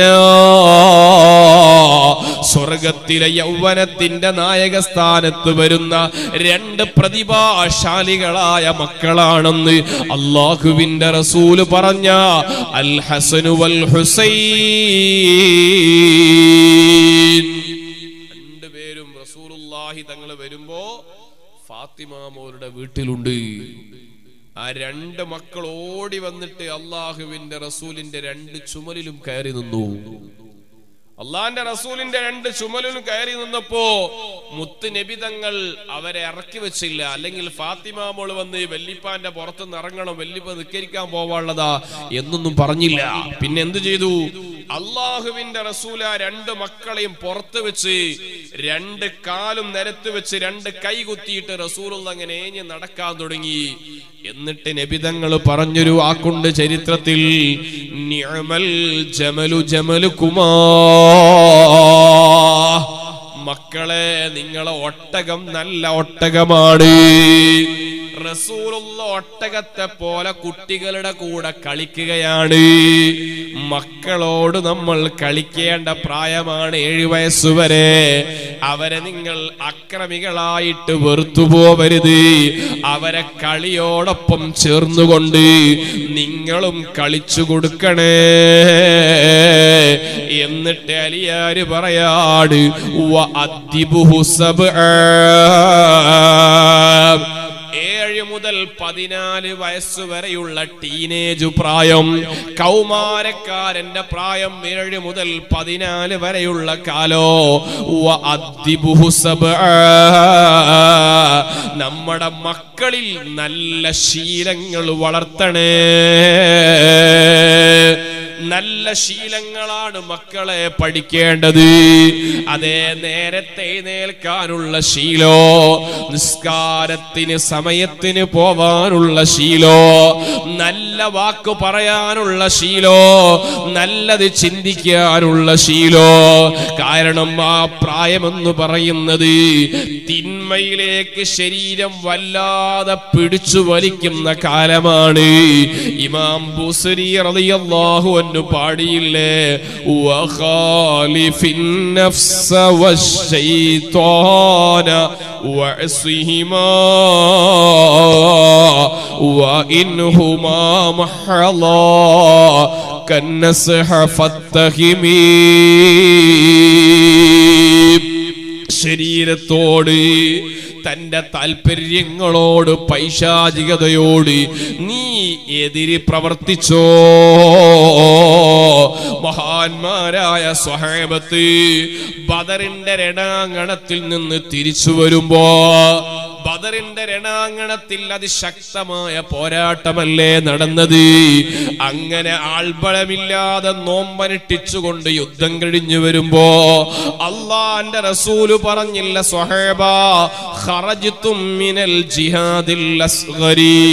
ഒരു ചെറിയ യുദ്ധം കഴിഞ്ഞിട്ടാ നിങ്ങൾ വരുന്നത് ഇലൽ ജിഹാദിൽ അക്ബരി, വലിയ യുദ്ധത്തിലേക്കാ പോവാനുള്ളത്. സഹാബത്ത് ചോദിച്ചു, നബിയെ ഇതിനേക്കാൾ വലിയ യുദ്ധമോ? അള്ളാന്റെ റസൂല് പറഞ്ഞു, അതെ, അൽ ജിഹാദുൽ അക്ബർ ജിഹാദുൻ നഫ്സി വൽ ഹവാ. പുതിയ കാലത്തെ കൗമാരത്തിലിരിക്കുന്ന കുഞ്ഞുമക്കളെ മുഴുവനും അപകടപ്പെടുത്തുന്ന ഏറ്റവും വലിയ ശത്രു, ആ ശത്രുവിന്റെ പേരാണ് സ്വന്തം ശരീരത്തിന്റെ താല്പര്യോ. ആ ശരീരമാണ് അവനെ വഴിതെറ്റിപ്പിക്കുന്നത്. ഇന്നൻ നഫ്സല അമ്മാറത്തും ബിസ്സൂ. ശരീരത്തിന്റെ താല്പര്യങ്ങളോട് അടിമപ്പെട്ടുകൊണ്ട് തെമ്മാടികളായ കൂട്ടുകാരില്ലേ. ഉമ്മമാരെ ശരിക്ക് നല്ലവണ്ണം പ്രാർത്ഥിക്കണം മക്കള് നന്നാവാൻ. മക്കളെ നന്നാവാൻ പ്രാർത്ഥിച്ചാൽ മാത്രം പോരാ, അവരിൽ നല്ല ശീലം വളർന്നു വരാൻ. ആ ശീലങ്ങൾ നിങ്ങളിൽ നിന്ന് അവർക്ക് പകർന്നു കൊടുക്കണേ. മൂന്നാമത് അലിയാര് പറയുന്ന വാക്ക് കണ്ടോ, വസ്വാഹിബുഹു സബ്ആ. 14 മുതൽ 21 വയസ്സുവരെ കൗമാരത്തിന്റെ ഏറ്റവും ശക്തി പ്രാപിക്കുന്ന കാലമാണ്. ആ കാലം നിങ്ങൾ അവന്റെ കൂട്ടുകാരനായി, നിങ്ങളുടെ ഒരു ഫ്രണ്ട്സായിട്ട് കൊണ്ടുപോവണേ. ഫെബ്രുവരി 14, ഇന്ന് ഫെബ്രുവരി 10 അല്ലേ? ഫെബ്രുവരി 14, 4 ദിവസം കൂടിയുള്ള നമ്മുടെ നാട്ടിലെ ചെറുപ്പക്കാരൊക്കെ ഇപ്പൊ ഒരുങ്ങി നിൽക്കാന്ന്. വാലന്റൈൻസ് ഡേ ആണ്. എന്താ വാലന്റൈൻസ് ഡേ എന്ന് പറഞ്ഞാൽ പ്രണയിക്കാനായിട്ടൊരു ദിനം. അന്നെല്ലാരും ഒരുങ്ങിക്കാപ്പോ. എന്താ ഒരുങ്ങിക്കുന്നത്? എന്തിനാ ഒരുങ്ങുന്നത്? അന്ന് പ്രണയിക്കാനുള്ള ദിനമാണത്രേ. ഓരോ ദിവസത്തിന് ഓരോ ദിനങ്ങൾ പ്രഖ്യാപിച്ചിട്ട് ആഘോഷിക്കാൻ വേണ്ടി പുതിയ തലമുറയിലെ ആളുകൾ ആ ദിവസത്തിൽ കാട്ടിക്കൂട്ടുന്ന പേക്കൂത്തുകൾ, അന്നത്തെ ദിവസം എല്ലാം ഹലാലാണെന്ന് ചിന്തിക്കുന്ന ചെറുപ്പക്കാരി. എന്തുകൊണ്ടാണ് അങ്ങനത്തെ ദിനത്തിലൊക്കെ മുസ്ലിം വിദ്യാർത്ഥികൾ, വിദ്യാർത്ഥിനികൾ എന്തുകൊണ്ടാണ് വഴിതെറ്റിപ്പോകുന്നത്? അവിടെയാ നമ്മൾ മനസ്സിലാക്കേണ്ടത് ഇസ്ലാം എന്താണെന്ന കൃത്യമായ ബോധം അവരെ മനസ്സുകളിലേക്ക് കയറാത്തത് കൊണ്ടാണ്. അതുകൊണ്ട് ഞാൻ ഓർമ്മപ്പെടുത്തുന്നു, ഈ കൗമാരക്കാരുടെ വിഷയങ്ങള് ഇങ്ങനൊരു വഅദിന്റെ സദസ്സിലങ്ങ് പറഞ്ഞു തീർക്കേണ്ടതല്ല. ഇവിടത്തെ മഹല്ലിന്റെ നേതൃത്വം കൊടുക്കുന്ന ആളുകളോട് ഓർമ്മപ്പെടുത്താണ്, നമ്മുടെ നാട്ടിലെ കൗമാരപ്രായമുള്ള കുഞ്ഞുമക്കളെ വിളിച്ചു വരുത്തിയിട്ട് അവരുടെ സന്തോഷങ്ങളോടൊപ്പം ചേർന്നുകൊണ്ട് അവരുടെ വഴികൾ സത്യമായ വഴിയേതാണെന്ന് അവരോട് സ്നേഹത്തോടെ പറഞ്ഞു കൊടുക്കാൻ കഴിയണം. നമ്മൾ ആ കുട്ടികൾ വഴിതെറ്റുന്നതിന്റെ കാരണോ പലപ്പോഴും കാസർഗോഡ് നിന്ന് വഴുതു കഴിഞ്ഞു പോകുമ്പോ റെയിൽവേ സ്റ്റേഷനിൽ ഒരുപാട് കൂട്ടുകാരെ കാണാറുണ്ട്. കൂട്ടുകാര് പരിചയപ്പെട്ട് ചോദിച്ചാൽ എവിടാ മോനെ പോകുന്നത്? ഉസ്താദേ, ഞാൻ എറണാകുളത്തേക്ക് പോവാണ്. എന്താ മോനെ എറണാകുളത്ത് പണി? അവിടെ ഹോട്ടൽ ജോലിക്ക് പോവാണ്. എറണാകുളത്തേക്ക് ഹോട്ടൽ ജോലിക്ക് പോകുന്ന ഒഴിവുകാലം സ്കൂള് പൂട്ടുന്ന ഏപ്രിൽ മെയ് മാസങ്ങളിൽ 15ഉം 20ഉം വയസ്സുള്ള ചെറിയ നല്ല പിഞ്ചുമക്കൾ അവര് വീട്ടിൽ നിന്ന് എന്തൊക്കെയോ പറഞ്ഞുകൊണ്ട് ഹോട്ടൽ തൊഴിലാളികളായി പോയിട്ട് സുബ്ഹാനല്ലാഹ് ഏറ്റവും വലിയ ലൈംഗിക ചൂഷണങ്ങൾക്ക് വിധേയമാക്കപ്പെടുന്ന കാലമാണ്. ഇന്ന് പണം കൊടുത്തുകൊണ്ട് ലൈംഗികത വളരുന്ന കാലമാണ് നമ്മുടെ നാട്. പ്രത്യേകിച്ച് ഹൈടെക് സിറ്റികളുടെ സ്വഭാവം എന്താണെന്നറിയോ? നല്ല ചെറുപ്പക്കാരായ കുഞ്ഞുമക്കൾ ഉപയോഗിച്ചുകൊണ്ട് ലൈംഗിക തോന്നിവാസം നടത്തുന്ന ഗ്രാമങ്ങളുണ്ട്. ഹോട്ടൽ തൊഴിലിന് വേണ്ടി പറഞ്ഞേക്കുന്ന മക്കള് പോവുന്ന ഇടങ്ങൾ സുരക്ഷിതമല്ല. മക്കളെ, ഒരൽപ്പം പണത്തിനു വേണ്ടി നിങ്ങളൊരു നിമിഷമങ്ങ് നഷ്ടപ്പെടുത്തിയാൽ പിന്നീട് തിരിച്ചു വരാൻ സാധ്യമല്ല.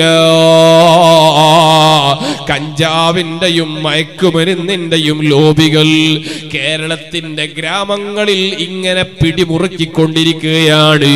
ആരാണ് പിടിമുറിക്കാൻ അവർക്ക് സഹായം ചെയ്തുകൊണ്ടിരിക്കുന്നത് എന്നറിയോ? നമ്മുടെ പിഞ്ചുമക്കളാണ്. 8ാം ക്ലാസ്സിലും 9ലും 10ലും പഠിക്കുന്ന ചെറുപ്പക്കാരായ കുഞ്ഞുമക്കളാണ്. എന്തേ? അവരുടെ കയ്യിൽ പണം ലഭിക്കാൻ വേണ്ടി, പണത്തിന് വേണ്ടി എന്തു തോന്നിവാസവും ചെയ്യുന്ന ഒരു വിഭാഗമായിട്ട് നമ്മൾ അതപ്പതിച്ചുകൂടാ. അതിന് നല്ല പരിശീലനം ആവശ്യമാണ്. അതാണ് അലി റളിയല്ലാഹു അൻഹു പറഞ്ഞത്, വസാഹിബുഹു സബ്ആ, 14 മുതൽ 21 വയസ്സുവരെ നിങ്ങളെ നാട്ടിലുള്ള കൂട്ടുകാരെ നിങ്ങളുടെ കൂടെ ചേർത്ത് നടക്കാൻ കഴിയണോ? നിങ്ങൾ ജമാഅത്തിന് പോകുമ്പോ ആ കൂട്ടുകാരെ ജമാഅത്തിന് പള്ളിയിലേക്ക് സ്നേഹപൂർവം ക്ഷണിക്കണേ. നിങ്ങളതാ നന്മയുടെ നന്മക്ക് വേണ്ടി സംഘടിക്കുമ്പോ നിങ്ങളെ നാട്ടിലുള്ള യുവാക്കൾ നിങ്ങളെ കൂടെയുണ്ടോ എന്നൊരാലോചന ആവശ്യമാണ്. അല്ലാഹുവിന്റെ റസൂല് പറഞ്ഞ വാക്ക് കണ്ടില്ലേ? അല്ലാഹ് പറയുകയാണ്, ഇന്നി ഉഹിബ്ബു സലാസ, എനിക്ക് 3 വിഭാഗത്തോട് വല്ലാത്ത ഇഷ്ടമാണ്.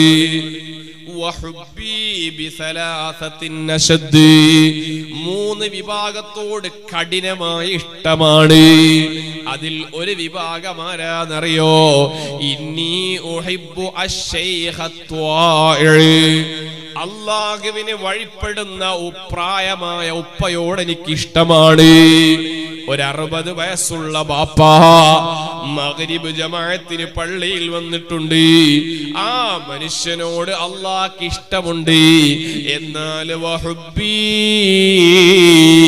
ബിൽ ഫതത്വാഇ അശദ്, എന്നാലോ 20 വയസ്സുള്ള ആ ബാപ്പയുടെ പേരമകൻ വന്നിട്ടുണ്ട്, അല്ലെങ്കിൽ മകനതാ മഗ്രിബിന്റെ ജമാഅത്തിന് വന്നാൽ അല്ലാഹുവിന്റെ അല്ലാഹുവിന് കൂടുതൽ ഇഷ്ടം 20 വയസ്സുള്ള മകനോടാണ്. കാരണം മകൻ പള്ളിയിൽ വരാൻ ഒരുപാട് പ്രതിസന്ധികളുണ്ട്. അവന്റെ കൂട്ടുകാരൊക്കെ അവനെ ക്ഷണിക്കുന്നത് ടർഫിന്റെ ഫുട്ബോൾ ഗ്രൗണ്ടിലേക്കാണ്. അവന്റെ കൂട്ടുകാർ അവനെ ക്ഷണിക്കുന്നത് മറ്റു തോന്നിവാസത്തിലേക്കാണ്. ആ കൂട്ടുകാരോട് നോ പറഞ്ഞുകൊണ്ട് മഗ്രിബിന്റെ ജമാഅത്തിന് പള്ളിയിലേക്ക് വരാൻ കാണിക്കുന്ന ആവേശമുണ്ടല്ലോ, ഇതിന് അല്ലാഹുവിന് വലിയ ഇഷ്ടമാണ്. അതുകൊണ്ട് പ്രിയപ്പെട്ട കൂട്ടുകാരെ, മഹാനായ ഇബ്നു അബ്ബാസ് റളിയല്ലാഹു അൻഹു പറയുന്നുണ്ട്, എന്നെ അല്ലാഹുവിന്റെ റസൂൽ ചെറിയ കൗമാരക്കാരനായി ഞാനിങ്ങനെ നടക്കുമ്പോ എന്നെ മുത്ത് നബി തങ്ങൾ ഒട്ടകപ്പുറത്ത് കയറ്റിയിട്ട് എന്നോട് നടത്തിയ ഉപദേശം എന്താ? കൗമാരത്തിനോട്, മുസ്ലിമീങ്ങളായ കൗമാരക്കാരോട് ഇസ്ലാമിന് പറയാനുള്ള വാക്ക് ഒറ്റ വാക്കു മാത്രമാണ്, മോനെ, കുഞ്ഞുമോനെ, അല്ലാഹുവിനെ സൂക്ഷിക്കണേ. അല്ല നിന്നെ കൈവിടൂല. നീ ഏത് പാതിരാത്രിയിൽ ബാപ്പ കാണാതെ, ഉമ്മ കാണാതെ, നിന്റെ സഹോദരി കാണാതെ, ഉസ്താദ് കാണാതെ, നിന്റെ ബെഡ്റൂമിൽ വെച്ചുകൊണ്ട് ആരും കാണാതെ യൂട്യൂബ് തുറന്നുകൊണ്ടോ അതല്ലെങ്കിൽ സോഷ്യൽ മീഡിയയിലൂടെയോ കടുത്ത ഹറാം കണ്ടാൽ ഒരു പക്ഷേ നീ ആരും കാണില്ലെന്ന് കരുതിയേക്കാ. അല്ലാഹു സുബ്ഹാനഹു തആല യഅലമു ഖായിനത്തൽ അയുനി വമാ തുഖ്ഫിസ് സുദൂർ. അല്ലാഹു കാണാതെ നിനക്ക് അനങ്ങാൻ കഴിയൂല. അതുകൊണ്ട് മനസ്സ് നന്നായിക്കൊണ്ട് അല്ലാഹുവിലേക്ക് അടുപ്പിക്കണേ. നമ്മുടെ ജീവിതത്തിൽ ആ ഒരു ബോധം കൊണ്ടുവന്നു കഴിഞ്ഞാൽ ഒരു ഹറാമിലേക്കും പോകൂല. നമ്മുടെ ജീവിതത്തിൽ നമ്മുടെ വസ്ത്രം, നബി സല്ലല്ലാഹു അലൈഹി വസല്ലമ തങ്ങൾ പറഞ്ഞില്ലേ, അവസാന കാലം വരുമ്പോ നല്ല ഒരു ബോധം മനുഷ്യനിൽ നഷ്ടപ്പെട്ടുകൊണ്ട് വഹന് വർദ്ധിക്കുന്നതാണ്. മൽ വഹനു യാ റസൂലല്ലാഹ്. എന്താണ് വഹനെന്ന് പറഞ്ഞാൽ? അല്ലാഹുവിന്റെ റസൂൽ പറഞ്ഞു, ഹുബ്ബുദ് ദുനിയാ, ഭൗതികതയോടുള്ള മനുഷ്യന്റെ വല്ലാത്തൊരു താല്പര്യം വർദ്ധിക്കുന്ന ഒരു കാലം വരും. ഭൗതികതയോട് മനുഷ്യന് വലിയ ആർത്തി. നല്ല ചെറുപ്പക്കാരെ പക്ഷേ കല്യാണത്തിന്റെ ദിവസത്തിൽ കാട്ടിക്കൂട്ടുന്ന തോന്നിവാസങ്ങൾക്ക് കണക്കില്ല. ദുനിയാവിന്റെ ആർഭാടങ്ങളോടൊപ്പം സഞ്ചരിക്കുന്നതിന് ആർത്തി, അതാണ് മനുഷ്യനെ നയിക്കുന്നത്. ഈ ആർത്തി കൊണ്ടാണ് മനുഷ്യൻ കേടുവരുന്നത്. നബി സല്ലല്ലാഹു അലൈഹി വസല്ലമ തങ്ങൾ പ്രബോധനം നടത്തുമ്പോ ഒരു നല്ല ചെറുപ്പക്കാരനുണ്ടായിരുന്നു മക്കയിൽ. ആ ചെറുപ്പക്കാരന്റെ പേര് ആയിഷ എന്നാണ്. നല്ല പാട്ടുകാരനാണ്, നല്ല പാട്ടുപാടുന്ന ചെറുപ്പക്കാരൻ. ആ ചെറുപ്പക്കാരൻ റസൂലുള്ളാഹിനെ കാണാൻ വേണ്ടി തീരുമാനിച്ച വിവരോ അബൂജഹൽ അറിഞ്ഞു. ആ മനുഷ്യനെങ്ങാനും വന്ന് റസൂലുള്ളാഹിന്റെ അടുത്തുനിന്ന് പാട്ടുപാടിയാൽ എല്ലാവരും നബി തങ്ങളെ വിശ്വസിക്കുമെന്ന് ഉറപ്പാണ്. അത്രയും നല്ല പാട്ടുകാരനാണ്. അതുകൊണ്ട് തന്നെ ആയിഷ ഇസ്ലാമിലേക്ക് വരുമെന്ന് ബേജാറ് കണ്ടപ്പോ അബൂജഹൽ ആയിഷയുടെ അടുത്തേക്ക് ആളെ പറഞ്ഞേച്ചു. ആയിഷ റസൂലുള്ളാഹിനെ കാണാൻ വേണ്ടി പുറപ്പെട്ട വഴിയിലാണുള്ളത്. ആയിഷയോട് അബൂജഹലിന്റെ ദൂതൻ ചോദിക്കുകയാണ്, നീ മുഹമ്മദിന്റെ അടുത്ത് പോയിട്ട് നിനക്ക് എന്ത് കിട്ടാനാണ്? അദ്ദേഹം പറഞ്ഞു, ഞാൻ ഒന്നും പ്രതീക്ഷിക്കുന്നില്ല, ഞാനൊരൽപ്പം പാട്ടുപാടാൻ വേണ്ടി പോവുകയാണ്. അവിടെ തന്നെ ചോദിക്കുകയാണ്, നിനക്ക് എന്താണ് മുഹമ്മദ് പറയുന്നത് അറിയോ? ഇല്ല, എന്നാൽ കേട്ടോളൂ. മുഹമ്മദ് പറയുന്നത് നാളത്തെ സ്വർഗത്തെ കുറിച്ചാണ്, ഇന്നത്തെ സുഖങ്ങളിനെ കുറിച്ച് മുഹമ്മദ് പറയുന്നില്ല. ആയിഷ ചോദിച്ചു, അങ്ങനെയാണോ? ഇന്നൊന്നും കിട്ടൂല എന്നാണോ പറയുന്നത്? അതെ, ഇന്ന് ദുനിയാവത്തെ കാര്യം മുഹമ്മദ് പറയുന്നില്ല, മരണശേഷം സ്വർഗമുണ്ടെന്നാ പറയുന്നത്. എന്നിട്ട് ഈ അബൂജഹലിന്റെ ദൂതൻ പറഞ്ഞു, നിങ്ങൾ മുഹമ്മദിന്റെ അടുത്ത് പോവാതെ ഞങ്ങളെ കൂട്ടത്തിൽ വന്നാൽ നിങ്ങൾക്ക് ഗർഭിണികളായ 100 ഒട്ടകങ്ങളെ തരാം. ആയിഷ ദുനിയാവ് കേട്ടപ്പോഴേക്ക് അതിനോട് താല്പര്യമായി നേരെ അബൂജഹലിന്റെ വീട്ടിൽ ചെന്നു പറഞ്ഞു, ഞാനിനി പാട്ടുപാടൂല, മുഹമ്മദിന്റെ അടുത്ത് പോവൂല, എനിക്ക് 100 ഒട്ടകം തന്നോളൂ. 100 ഗർഭിണികളായ ഒട്ടകത്തെ പിടിച്ചുകൊണ്ട് ആയിഷ വീട്ടിലേക്ക് നടക്കാണ്. നടക്കുന്ന വീട്ടിലേക്ക് പോകുന്ന വഴിയിൽ ഒരൊട്ടകത്തിന്റെ പുറത്ത് നിന്ന് ആയിഷ നിലത്ത് വീണുപോയി. ബാക്കിയുള്ള ഒട്ടകങ്ങൾ ആയിഷയുടെ മുഖത്ത് ശരീരത്തിലൂടെ കയറി ഇറങ്ങിയിട്ട് ആയിഷ അവിടെ വെച്ച് മരിച്ചുപോയി. ആർത്തിയാണ് ചെറുപ്പക്കാരെ. നമ്മുടെ യാത്ര ചെയ്യുമ്പോൾ നമ്മൾ ഉപയോഗിക്കുന്ന 2 വീലർ ഉണ്ടല്ലോ, കൗമാരത്തിന്റെ പരാജയം 2 വീലറുകളാണ്. അതിന്റെ മുകളിൽ കയറിയിട്ട് ഓടുന്ന സമയത്ത് പ്രായം ചെന്നവരെ അവഗണിച്ചുകൊണ്ട് എനിക്കെന്തുമാവാമെന്നുള്ള ചിന്ത വരുന്നത് അഹങ്കാരമാണ്. ഒരൊറ്റ നിമിഷം അങ്ങത്ത് വഴിതെറ്റിയിട്ട് അപകടത്തിൽപ്പെട്ട എത്ര ചെറുപ്പക്കാരാ, കൗമാരക്കാരാ വിട പറഞ്ഞത്. മനസ്സിൽ നെഞ്ചത്ത് കൈവച്ചിട്ട് ആലോചിച്ചു നോക്കൂ, എന്തേ? ആർത്തിയല്ലേ? അതുകൊണ്ട് ആർത്തിയോട് മനുഷ്യൻ വിട പറയേണ്ടതുണ്ട് നന്നാവണമെങ്കിൽ. നബിയുല്ലാഹി ഈസാ അലൈഹിസ്സലാം, ഈസാ നബി അലൈഹിസ്സലാത്തു വസ്സലാം ഒരു നല്ല ചെറുപ്പക്കാരന്റെ കൂടെ ഇങ്ങനെ യാത്ര ചെയ്യാ, കൂട്ടുകാരനാക്കിയിട്ട്. അങ്ങനെ യാത്ര ചെയ്ത് രണ്ടുപേരും യാത്ര ചെയ്തൊരു സ്ഥലത്തെത്തിയപ്പോ രണ്ടാൾക്കും കഴിക്കാനുള്ള കുറച്ച് ഭക്ഷണമുണ്ട് ഈ സുലൈമാൻ ഈസാ നബിയുടെ കയ്യിൽ. രണ്ടുപേരും ഇരുന്നിട്ട് ഭക്ഷണം കഴിച്ചു. 3 റൊട്ടിയാണത്. ഓരോ റൊട്ടി ഓരോരുത്തരെടുത്തു. വയറ് നിറയെ ഭക്ഷണം, നല്ല റൊട്ടിയാണ്, വലിയ റൊട്ടി കഴിച്ചു. ഒരു റൊട്ടി അവിടെ ബാക്കി വെച്ച് ഈസാ നബി തൊട്ടടുത്തുള്ള പുഴയിലേക്ക് കൈ കഴുകാൻ വേണ്ടി പോയി. തിരിച്ചു വന്നു നോക്കുമ്പോൾ 3ാമത്തെ റൊട്ടി കാണാനില്ല. ഈസാ നബി അലൈഹിസ്സലാത്തു വസ്സലാം തന്റെ കൂട്ടുകാരനായ ചെറുപ്പക്കാരൻ ചോദിച്ചു, ഇവിടെ ഒരു 3ാമത്തെ റൊട്ടി ഉണ്ടല്ലോ, നിങ്ങൾ കണ്ടോ? അദ്ദേഹം പറഞ്ഞു, ഞാൻ കണ്ടിട്ടില്ല. നിങ്ങളത് എടുത്തോ? ഞാൻ എടുത്തിട്ടില്ല. ആരെങ്കിലും എടുത്തുണ്ടോ? അത് ഞാൻ കണ്ടിട്ടില്ല. അദ്ദേഹം ഒരു വിഷയവും അദ്ദേഹം പറഞ്ഞില്ല.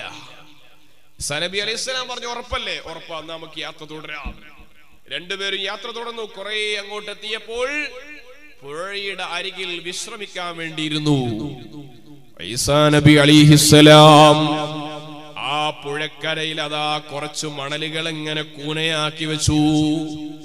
എന്നിട്ടതാ 3 മണലിന്റെ കൂനയുണ്ടാക്കിയിട്ട് 3 മണൽ കൂനകളോട് സ്വർണമാവാൻ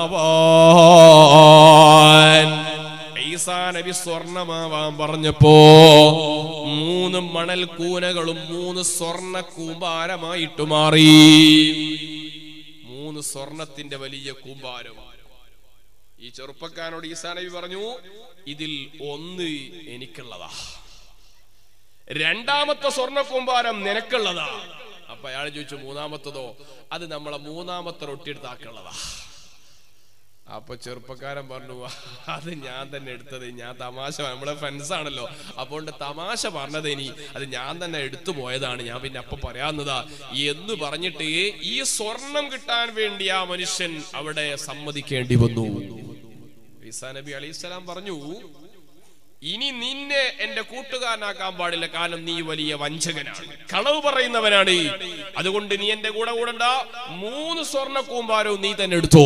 നീ ആർത്തിയുള്ള മനുഷ്യനാ.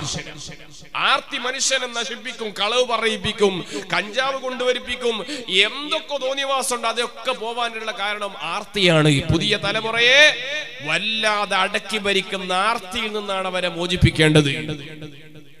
ആ ചെറുപ്പക്കാരൻ 3 സ്വർണത്തിന്റെ ആ വലിയ കൂമ്പാരിട്ട് അവിടെ അങ്ങനെ ഇരിക്കുക.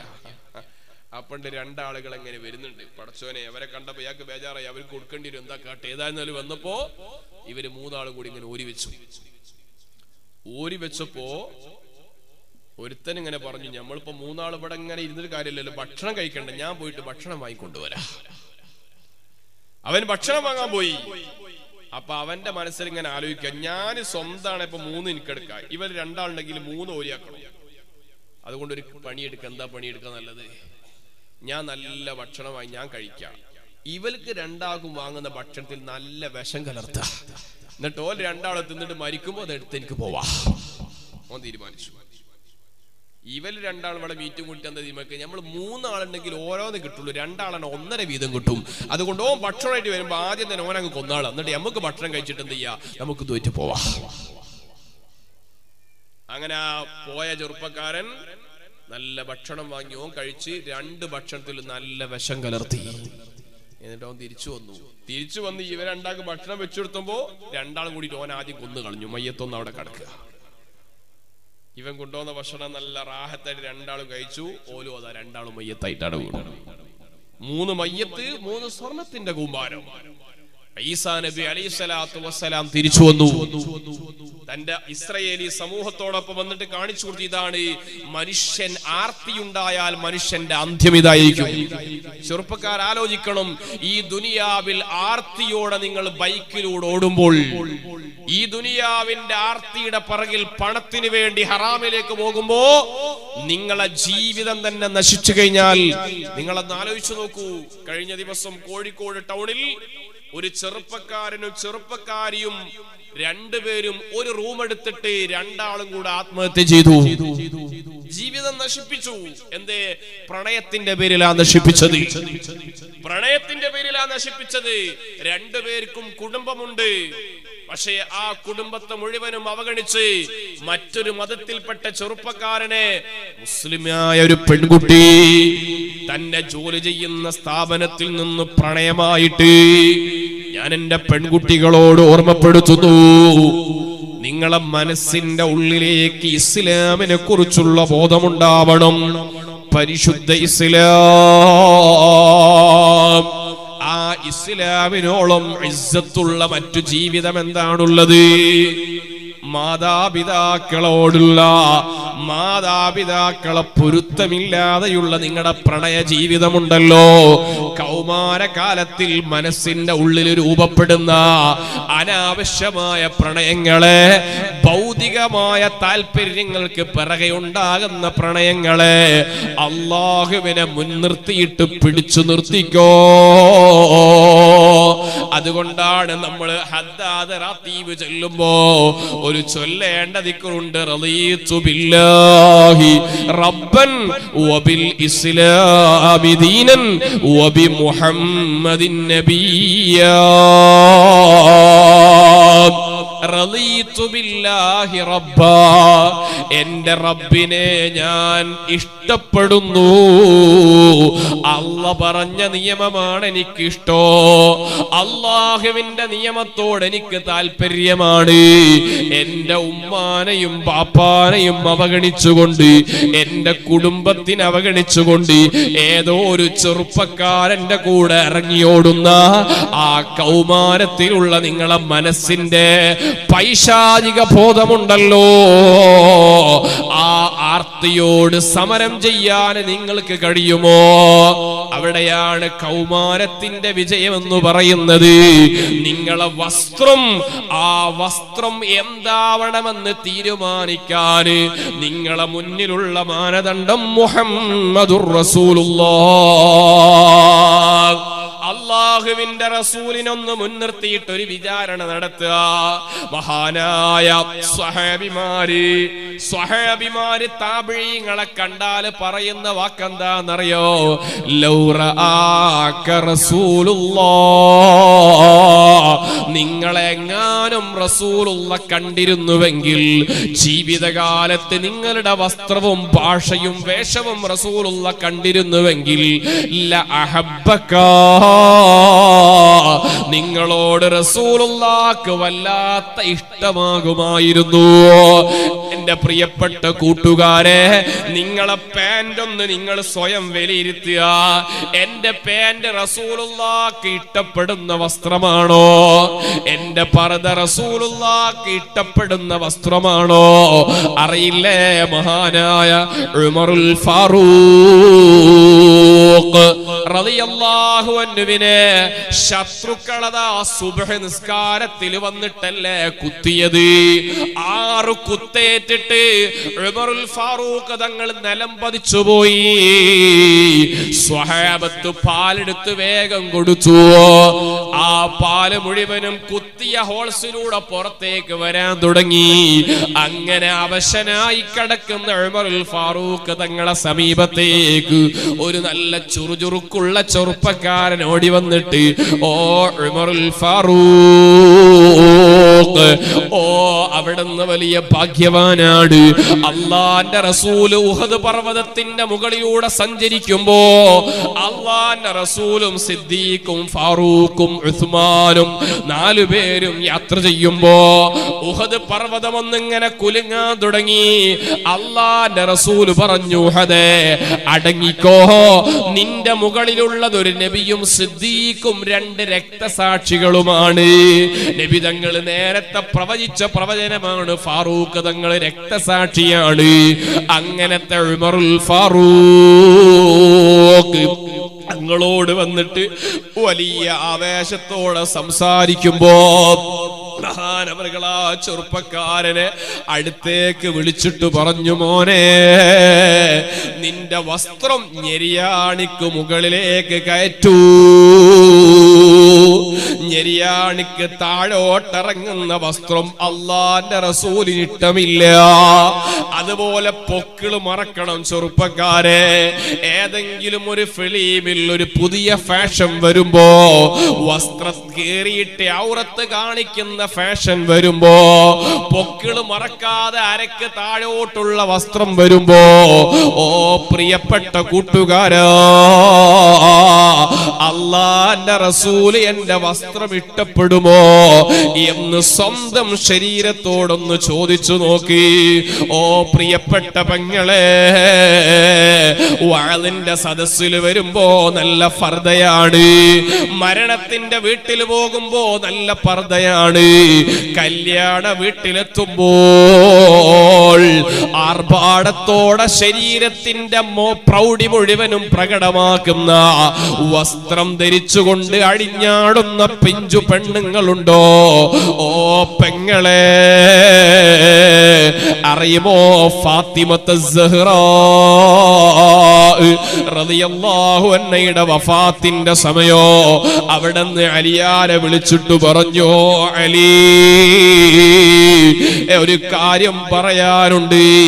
ഈ ഫാത്തിമ അങ്ങ് മരിച്ചു കഴിഞ്ഞാൽ, ഫാത്തിമ എപ്പോൾ മരിച്ചാലും ഫാത്തിമയുടെ മയ്യത്ത് രാത്രിയിലല്ലാതെ മറവ് ചെയ്യരുത്.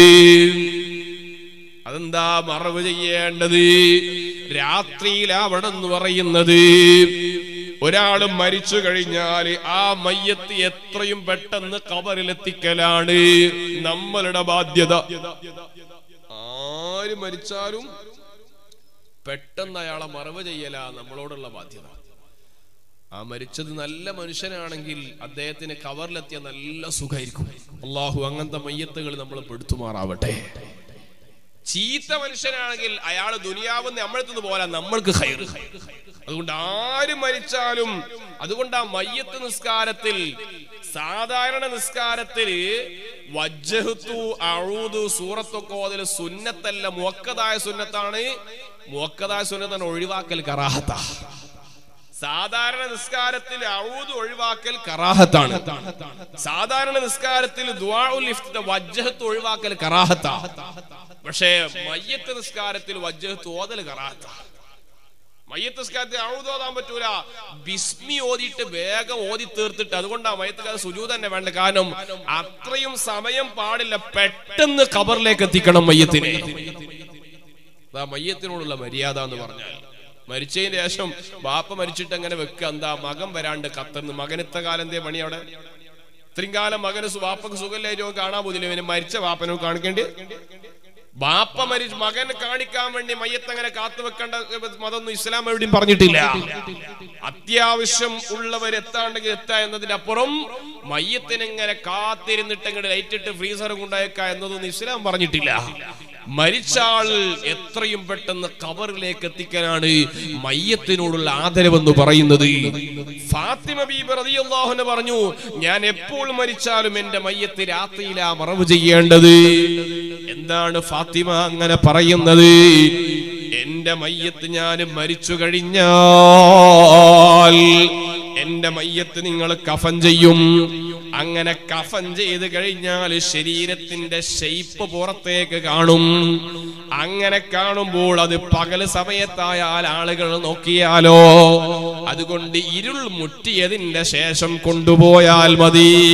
എന്റെ ശരീരത്തിന്റെ ഷേപ്പ് ഒരു അന്യപുരുഷൻ കാണരുത്. ഓ പെങ്ങളെ, രണ്ടു ഭാഗവും ഓപ്പണായ ചുരിദാർ ധരിച്ചുകൊണ്ട് ശരീരത്തിന്റെ ആ പ്രൗഢി പ്രദർശിപ്പിക്കണമെന്ന താല്പര്യത്തോടെ ആർത്തുല്ലസിച്ചുകൊണ്ട് നടക്കുന്നവരുണ്ടോ? ഫാത്തിമ മോളെ പഠിച്ചോളൂ. ഒന്നുകൂടി ഫാത്തിമ ബീബി പറഞ്ഞു, എന്റെ മയ്യത്തിന്റെ രണ്ടു ഭാഗത്തും സ്ട്രക്ചർ വെച്ചുകൊണ്ടൊരു കട്ടിലാക്കിയിട്ട് കൊണ്ടുപോവണം. ആദ്യമായിട്ട് മയ്യത്ത് കട്ടിലിൽ മയ്യത്ത് കൊണ്ടുപോയ മഹദിയാണ് ഫാത്തിമത്ത് സഹ്റാ റളിയല്ലാഹു അൻഹാ. ആ ഫാത്തിമ ബീബി റളിയല്ലാഹു അൻഹയോടൊപ്പം സ്വർഗീയ ലോകത്ത് സന്തോഷിക്കണോ? നിങ്ങളെ വസ്ത്രത്തെ കുറിച്ച് നിങ്ങൾ ചിന്തിക്കണോ? എന്റെ വസ്ത്രം റസൂലുള്ളാഹിക്ക് ഇഷ്ടപ്പെട്ട വസ്ത്രമാണോ? എന്റെ ഫ്രണ്ട്സുകൾ റസൂലുള്ളാഹിക്ക് ഇഷ്ടപ്പെട്ട ഫ്രണ്ട്സുകളാണോ? അല്ലഹില്ലാഉ യൗമഇദിൻ ബഅ്ളുഹും ലിബഅ്ളിൻ അദുവ്. കൂട്ടുകാരൊക്കെ പരസ്പരം ശത്രുക്കളാവുന്ന ദിവസം വരാനുണ്ട്. അതേ, കോളേജിലെ കൂട്ടുകാരും കൂട്ടുകാരികളുമുള്ള വാട്സപ്പ് ഗ്രൂപ്പില്ലേ, കോളേജിന്റെ സ്കൂളിന്റെ പൂർവ്വ വിദ്യാർത്ഥികളുടെ കൂട്ടായ്മയായ വാട്സപ്പ് ഗ്രൂപ്പില്ലേ, ഓ മുസ്ലിമീങ്ങളെ, വാട്സപ്പ് കൂട്ടായ്മകളിൽ നല്ല ബന്ധം നല്ലതാണ്, എതിർക്കപ്പെടേണ്ടതല്ല. പക്ഷേ കോളേജിലെ കൂട്ടുകാരൻ അന്യ ചെറുപ്പക്കാരന്റെ ഗ്രൂപ്പിലേക്ക് നിന്റെ സ്റ്റാറ്റസും നിന്റെ ഫോട്ടോയും നിന്റെ കല്യാണ ഫോട്ടോയും നീ അപ്ലോഡ് ചെയ്തിട്ട് പോസ്റ്റ് ചെയ്യുമ്പോ അത് കടുത്ത ഹറാമാണ്. അല്ലാഹു പൊരുത്തപ്പെടൂല. വാട്സപ്പ് ഗ്രൂപ്പുകളൊക്കെ ഹറാമിൽ നിന്ന് മുക്തമാക്കണേ. നന്മക്ക് വേണ്ടിയുള്ള കൂട്ടായ്മകളായിട്ട് മാറണേ. സ്വലാത്ത് ചെല്ലാൻ വേണ്ടി വാട്സപ്പ് കൂട്ടായ്മ ഉണ്ടാക്കിക്കോ. സുബ്ഹിക്ക് ജമാഅത്തിന് വരാനുള്ള വാട്സപ്പ് ഉണ്ടാവട്ടെ. അതുപോലെ ഇശാഇന്റെ ജമാഅത്തിന് പള്ളിയിൽ വരാനുള്ള കൂട്ടുകാർ വാട്സപ്പ് കൂട്ടായ്മയാവട്ടെ.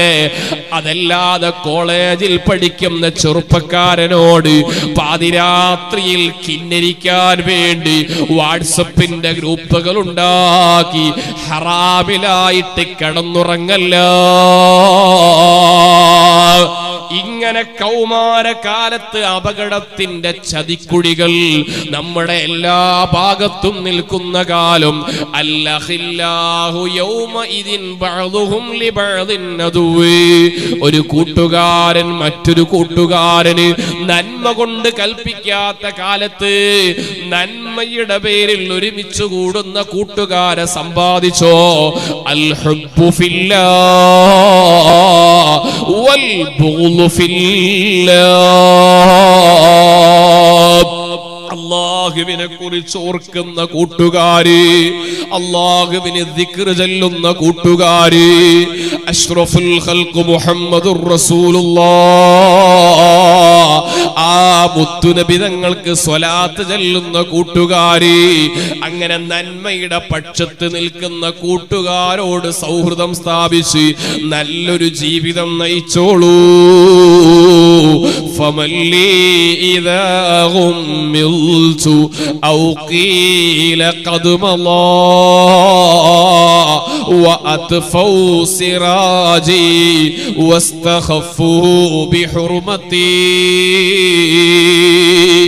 എന്റെ മനോഹരമായ രണ്ട് കണ്ണുകളുണ്ടല്ലോ, എപ്പോൾ വേണമെങ്കിലും എങ്ങോട്ട് നോക്കാനും പറ്റുന്ന നല്ല കാഴ്ചയുള്ള കണ്ണ്. ഈ രണ്ട് കണ്ണുകളും എനിക്ക് ഇഷ്ടമുള്ളപ്പോൾ എനിക്ക് അടക്കാൻ കഴിയുന്നു. പക്ഷേ ഒരു ദിവസം വരാനുണ്ട്, രണ്ട് കണ്ണുകളും എനിക്ക് അടക്കാൻ കഴിയൂല. എന്റെ ചുറ്റിലും ആളുകൾ വന്നിട്ട് എന്റെ കണ്ണടച്ചു തരുന്നു. എന്റെ താടിയിൽ അതാ കെട്ടുവരുന്ന ദിവസം വരാനുണ്ട്. അങ്ങനത്തെ ദിവസം വരുമ്പോ എന്റെ കൂടെ ആരുണ്ട്? മഹാനായ ഹാത്തമുൽ അസം റളിയല്ലാഹു അൻഹു ഷഖീഖുൽ ബൽഖി തങ്ങളെ ദർസിൽ 30 വർഷം പഠിച്ചപ്പോ, വിദ്യാർത്ഥിയായിട്ട് 30 വർഷമാ പഠിച്ചത്. പഠനം കഴിഞ്ഞിട്ട് തിരിച്ചു വരുമ്പോൾ ഷഖീഖ് തങ്ങൾ ചോദിച്ചു, 30 വർഷം എന്റെ സമീപത്ത് പഠിച്ചിട്ട് എന്തു നേടി? അപ്പോഴാണ് ഹാത്തമുൽ അസം തങ്ങൾ പറഞ്ഞത് 8 കാര്യങ്ങളാണ്. ഷഖീഖ് തങ്ങൾ അത്ഭുതപ്പെട്ടു പോയി. ഇത്രയും കാലം പഠിച്ചിട്ട് 8 കാര്യങ്ങളെ പഠിച്ചിട്ടുള്ളൂ.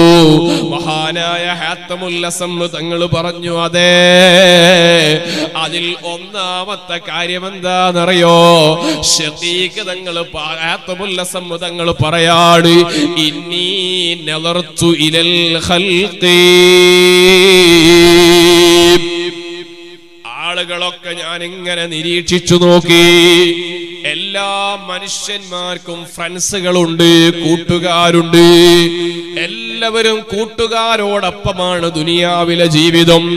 പക്ഷേ ഏത് കൂട്ടുകാരന്റെയും സ്വഭാവം എന്താണെന്നറിയോ?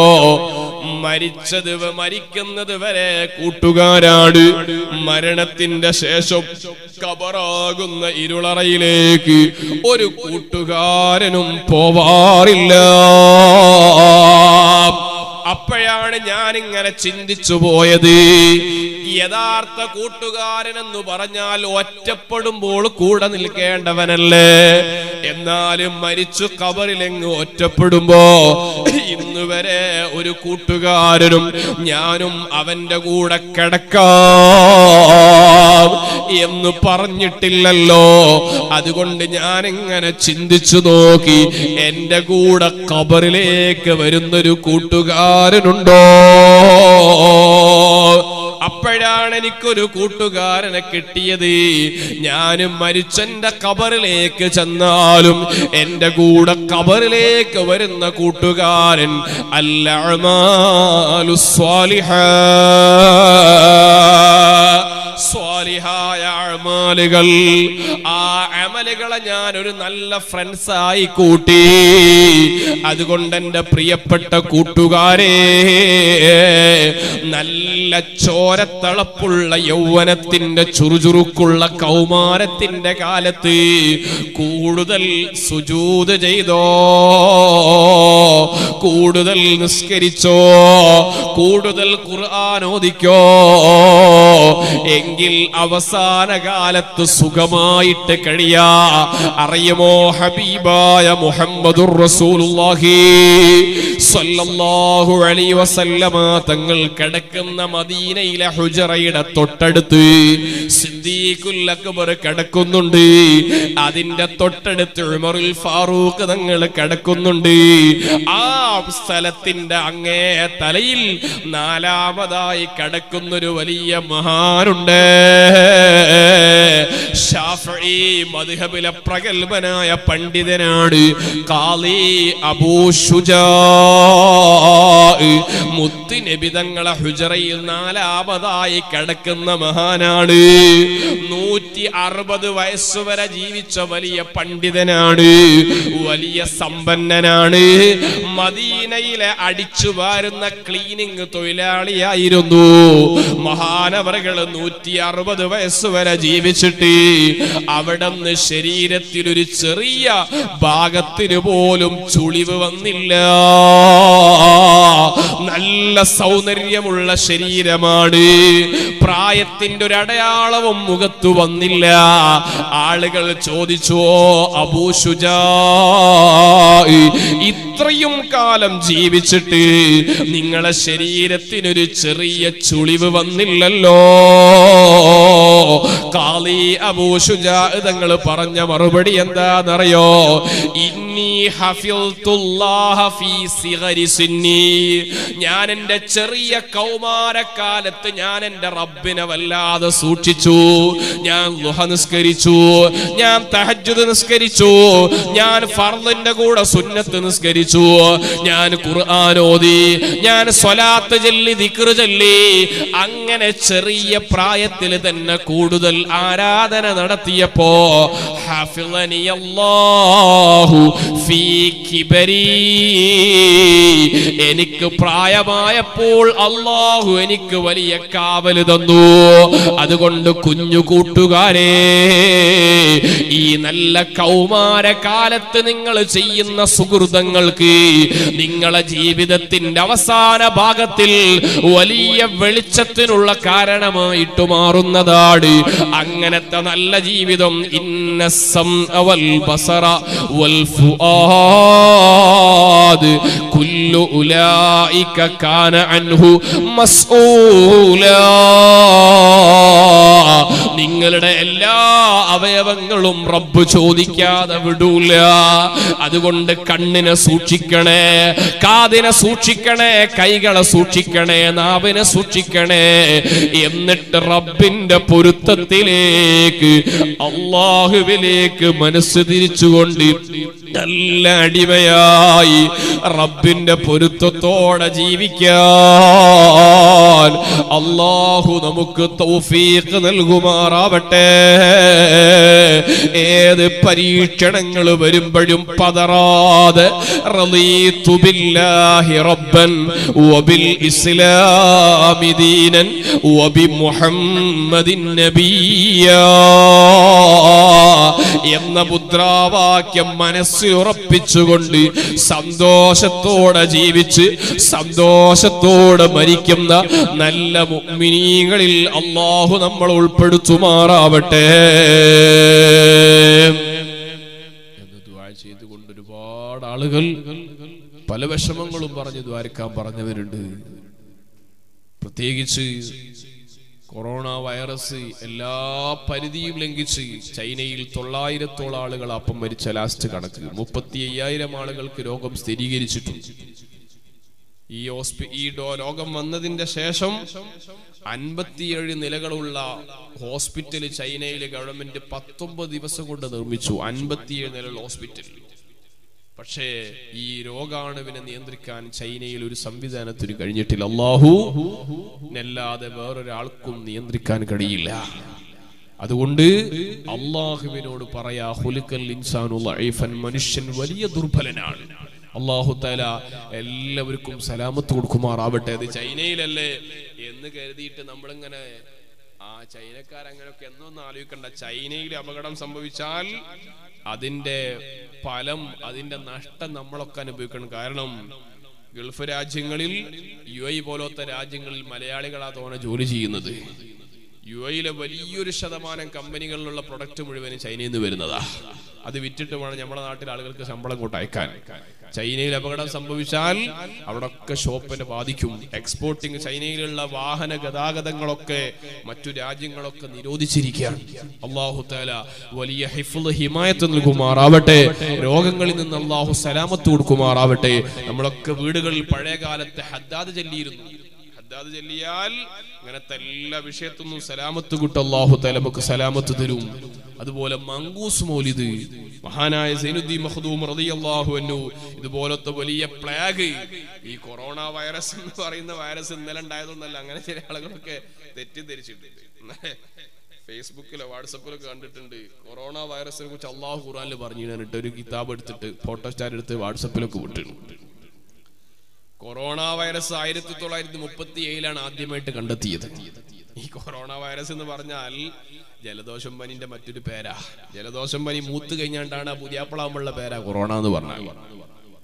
ശരീരത്തിലുള്ള ജലാംശം അല്ലാഹു തആല നമ്മുടെ ശരീരത്തിൽ ജലാംശം തന്നിട്ടുണ്ട്. നമ്മുടെ നാവിലൂടെ അങ്ങനെ ഉമിനീര് വരും, തൊണ്ടയിൽ വെള്ളം. അത് അള്ളാഹ് ചെയ്തൊരു ഫിറ്റിങ്സ് അവിടെ. അത് കൂടുതലാൻ വേണ്ടി നമ്മൾ ഈ നല്ല ചൂടുകാലം വരുവാണില്ല, വത്തക്ക ഇഷ്ടം പോലെ കച്ചവടം. അവിടെയൊക്കെ വത്തക്ക തീണ്ടാവും ചൂടുകാലം വരും. അത് അല്ലാഹു തആല പ്രകൃതി എന്ന വലിയ ഗുണ. ഓറഞ്ചും വത്തക്കയും ഒക്കെ നല്ല ചൂടുകാലത്ത് അള്ളാഹ് തരാ. കാരണം മനുഷ്യന്റെ ശരീരത്തിലെ ജലാംശം വറ്റുമ്പോൾ ജലാംശം പിടിച്ചു നിർത്താനുള്ള ഒരു ഘടകമാണ് ഫോസ്ഫറസ്. അതടങ്ങിയ ഭക്ഷണമാണ് ഈ ഓറഞ്ചും വത്തക്കയൊക്കെ. അത് തിന്നൊടുക്കുക. അപ്പൊ ജലാംശം നിർജ്ജലീകരണം നടക്കുമ്പോൾ ശരീരത്തിലുണ്ടാവുന്ന പ്രതിരോധം നഷ്ടപ്പെടുന്നതിന്റെ പേരാണ് കൊറോണ എന്ന് പറഞ്ഞാൽ. ഇത് 1937 രോഗം കണ്ടെത്തിയിട്ട് അതിന്റെ ശേഷം എഴുതിയ 2014 എഴുതിയ ഒരു കിതാബിൽ ഇങ്ങനെ പറയുന്നുണ്ട്, അവസാന കാലം വരുമ്പോ ഒരുപാട് രോഗം വരും. ഏതുപോലെ ഇപ്പൊ അടുത്ത് വന്ന കുറെ പക്ഷിപ്പനി, പന്നിപ്പനി പോലെയെന്ന് എഴുതിന്. പിന്നെ ഇറങ്ങിയ കിതാബിൽ എന്ത് ചെയ്തു, കൊറോണ വന്ന് ഉറപ്പായതിനു ശേഷം പിന്നെ എഴുതി കൊടുത്തു കൊറോണ. അപ്പൊ ആൾക്കാരത് എടുത്തിട്ട് അല്ലാഹു തആല നേരത്തെ തന്നെ പറഞ്ഞിട്ടുണ്ട് കിതാബ്. ഈ അറബിയിൽ ഇതൊക്കെ അള്ളാഹ് പറഞ്ഞതാ നമ്മളാൾക്കാർ വിചാരിച്ചിക്കണേ. ആ ഇത് അള്ളാഹ് പറഞ്ഞിട്ടുണ്ട്. അതുകൊണ്ട് അള്ളാഹു വലിയ മഹാൻ, ഇസ്ലാം ഭയങ്കര സംഭവമാണ്. അങ്ങനെ ഇസ്ലാമിനെ സംഭവമാക്കേണ്ട ആവശ്യമൊന്നുമില്ല. ഇസ്ലാം നേരത്തെ തന്നെ സംഭവം, അതൊന്നും പറയാതെ തന്നെ സംഭവമായിട്ടുണ്ട്. കാരണം ഇതിനെ കുറിച്ചൊക്കെ വേറെ ചില കാര്യങ്ങൾ ഇസ്ലാം പറഞ്ഞു. മനുഷ്യനോട് ഇതിനൊക്കെ പ്രതിരോധിക്കാനുള്ള കാര്യങ്ങൾ അള്ളാഹു പറഞ്ഞിട്ടുണ്ട്. 5 നേരം വുദു എടുക്കാൻ അള്ളാഹുവിന്റെ റസൂൽ പറഞ്ഞു. ആരോഗ്യശാസ്ത്രം പറയുന്നത്, മെഡിക്കൽ ഓഫീസർമാർ പറയും എപ്പോഴും കൈ, വായ, മുഖമൊക്കെ കഴുകി വൃത്തിയായിക്കൊണ്ടിരിക്കണം. അള്ളാഹിന്റെ റസൂൽ പറഞ്ഞു 5 നേരം നിങ്ങൾ വുദു എടുത്താൽ നിങ്ങളുടെ ശരീരത്തിൽ ഒരു അഴുക്കും ബാക്കിയാവൂല. നിങ്ങളുടെ ശരീരത്തിന് പ്രതിരോധമാണ് വുദു. അള്ളാഹിന്റെ റസൂൽ ചോദിച്ചത്, നിങ്ങളെ വീട്ടിന്റെ മുന്നിലൂടെ ഒരു നദി ഒഴുകി പോവുകയാണെങ്കിൽ ആ നദിയിൽ 5 നേരം കുളിച്ചാൽ നിങ്ങളുടെ ശരീരത്തിൽ വല്ല അഴുക്കും ബാക്കിയാകുമോ? ഇല്ല. ഇതുപോലെയാ നിസ്കാരം. നിസ്കാരത്തിൽ വുളു എടുക്കുമ്പോൾ വുളുയിലൂടെ ശരീരത്തിലെ നജസും പോകും, ആത്മീയമായ തെറ്റുകൾ ഒലിച്ചു പോകും. അബൂ ഹനീഫ റളിയല്ലാഹു അൻഹുവിന് വുളു എടുക്കുന്ന വെള്ളത്തിലൂടെ പോകുന്ന ദോഷങ്ങൾ കാണാനുള്ള കഴിവുണ്ടായിരുന്നു. അബൂ ഹനീഫ തങ്ങൾ ഇങ്ങനെ വുളു എടുക്കുമ്പോൾ മറ്റുള്ളവരെ എടുക്കുകയാണെങ്കിൽ ആ വുളുവിന്റെ വെള്ളത്തിലൂടെ ഇങ്ങനെ ഒലിച്ചു പോകുന്ന ദോഷം കാണുമായിരുന്നു. അബൂ ഹനീഫ തങ്ങൾ ദുആ ചെയ്തു, പടച്ചോനെ ആ കഴിവ് എനിക്ക് വേണ്ട, മറ്റുള്ളവരെ അയബ് പറയുന്ന കഴിവ് എനിക്ക് വേണ്ട എന്ന് പറഞ്ഞു ദുആയിരുന്നു. അപ്പൊ വുളു ചെയ്യാന്ന് പറഞ്ഞ 5 നേരം വുളു എടുക്കുന്ന ആൾ ഒരേ സമയം ആത്മീയമായിട്ടും ഭൗതികമായിട്ടും ക്ലിയർ ആവാൻ. നാളെ പരലോകത്ത് വരുമ്പോ 5 നേരം വുളു എടുത്ത മനുഷ്യനെ മുഖത്തിന്റെ പ്രകാശം കൊണ്ട് ഖുർറൻ മുഹജ്ജലീൻ എന്ന പേരിൽ വിളിക്കപ്പെടുന്നതാണ്. ഇങ്ങനത്തെ പ്രതിരോധക നേരത്തെ ഇസ്ലാം പറഞ്ഞിട്ടുണ്ട്. അപ്പോ ഈ വൈറസ് വന്ന് അപകടം പറ്റിയ എല്ലാവരും കുടുങ്ങും അല്ലാഹ്. അതുകൊണ്ട് മങ്കൂസ് മൗലിദ് മഹാനായ മഖ്ദൂം തങ്ങൾ അന്ന് സ്ഥാപിച്ചതാ. ഖദ് അല്ലബി മാ ഖദ് അലിംത മിനൽ അദാബ് വൽളുൽമി വൽളുഅഫി ശദീദി ഫഅസ്അദി. വലിയ പ്രയാസത്തിൽ നിന്ന് പരിഹാരമായിട്ടാ ഞങ്ങൾ ഈ മൗലിദ് ഉണ്ടാക്കിയത്. ഇന്നും മലപ്പുറം ജില്ലയിലെ താനൂര് ഗ്രാമങ്ങളിൽ ആ മൗലിദ് പൂർണ്ണമായിട്ട് ചൊല്ലുന്ന 10-15 മഹല്ലുകളുണ്ട്. മങ്കൂസ് മൗലിദ് പൂർണ്ണമായിട്ട് ചൊല്ലി തീർക്കുന്ന. അതുകൊണ്ട് നമ്മുടെ വീടുകളിലൊക്കെ മാസത്തിൽ ഒരിക്കലെങ്കിലും മങ്കൂസ് മൗലിദ് ഓതണം. ഇതുപോലത്തെ പ്രതിസന്ധികളിൽ നിന്ന് രക്ഷപ്പെടാൻ മാത്രമല്ല, അള്ളാന്റെ റസൂലിനെ പിടിച്ചാൽ അത് ഈമാനിനും ശക്തിയാണ്, എല്ലാ പ്രതിസന്ധികൾക്കും പരിഹാരമാണ്. അതുകൊണ്ട് റസൂലുള്ളാഹിനെ പിടിച്ച് മൗലിദ് ഓതി ദിക്റൊക്കെ കൊണ്ടുനടന്നാൽ നമുക്ക് അല്ലാഹു. മുസ്ലിമിനെ സംബന്ധിച്ചോളം പരീക്ഷണം എന്ന് പറഞ്ഞ ഒരു വലിയ വിഷയമൊന്നുമല്ല. കാരണം മുസ്ലിമിനെ ഇവിടുന്ന് മരണത്തോടെ ജീവിതം തീർന്നു എന്ന് വിശ്വസിക്കുന്ന ആളല്ല. അങ്ങനെയുള്ളവർക്ക് ആ പരീക്ഷണം വരും, ബേജാർ എന്താകാ, മരിച്ചുപോയാൽ നമ്മളെ ജീവിതം തുടങ്ങാൻ പോവാണ്. ഏത് സമയം മരിക്കാൻ പറ്റുന്ന അവസ്ഥയിലേക്ക് മാറി നിൽക്കുക. അപ്പൊ പിന്നെ NRC ആണ്, CAB ആണ്, ചിക്കൻ ബിരിയാണി, ഒരു സാധനം നമുക്ക് കുഴപ്പമുണ്ടാവില്ല. അതൊരു ബേജാറ് വരാനുള്ള സംഗതിയല്ല. കാരണം ഏറി വന്നാൽ മരിക്കേണ്ടി വരും. മരിച്ചു കഴിഞ്ഞാൽ നമ്മൾക്ക് സ്വർഗമുണ്ട്. അപ്പൊ മരണം നന്നാക്കണം എന്ന ബോധമാണ് മുസ്ലിമിന്റെ ഏറ്റവും പ്രധാനപ്പെട്ട ലക്ഷ്യം. അതുകൊണ്ടാണ് യാദൽ ജലാലി വൽ ഇക്റാം അമിത്നാ അലാ ദീനിൽ ഇസ്ലാം. 7 വട്ടം അത് ചെല്ല. എന്താ ബാക്കിയൊക്കെ 3 7 വട്ടം. എന്താ അത് കുറച്ച് പവറുള്ള സാധന. യാദൽ ജലാലി വൽ ഇക്റാം, പടച്ചവനെ വലിയ ആളാണ് നീ, അതുകൊണ്ട് അമിത്നാ അലാ ദീനിൽ ഇസ്ലാം, എന്നെ മരിക്കണ സമയത്ത് ഈമാനുള്ള മരണം നൽകണം. ഹദ്ദാദറാത്തിയുടെ ഓരോ ദിക്റും ഒരു വഅദ് പറയേണ്ട വിഷയം. ഓരോ ദിക്റും പവറുള്ളതാ.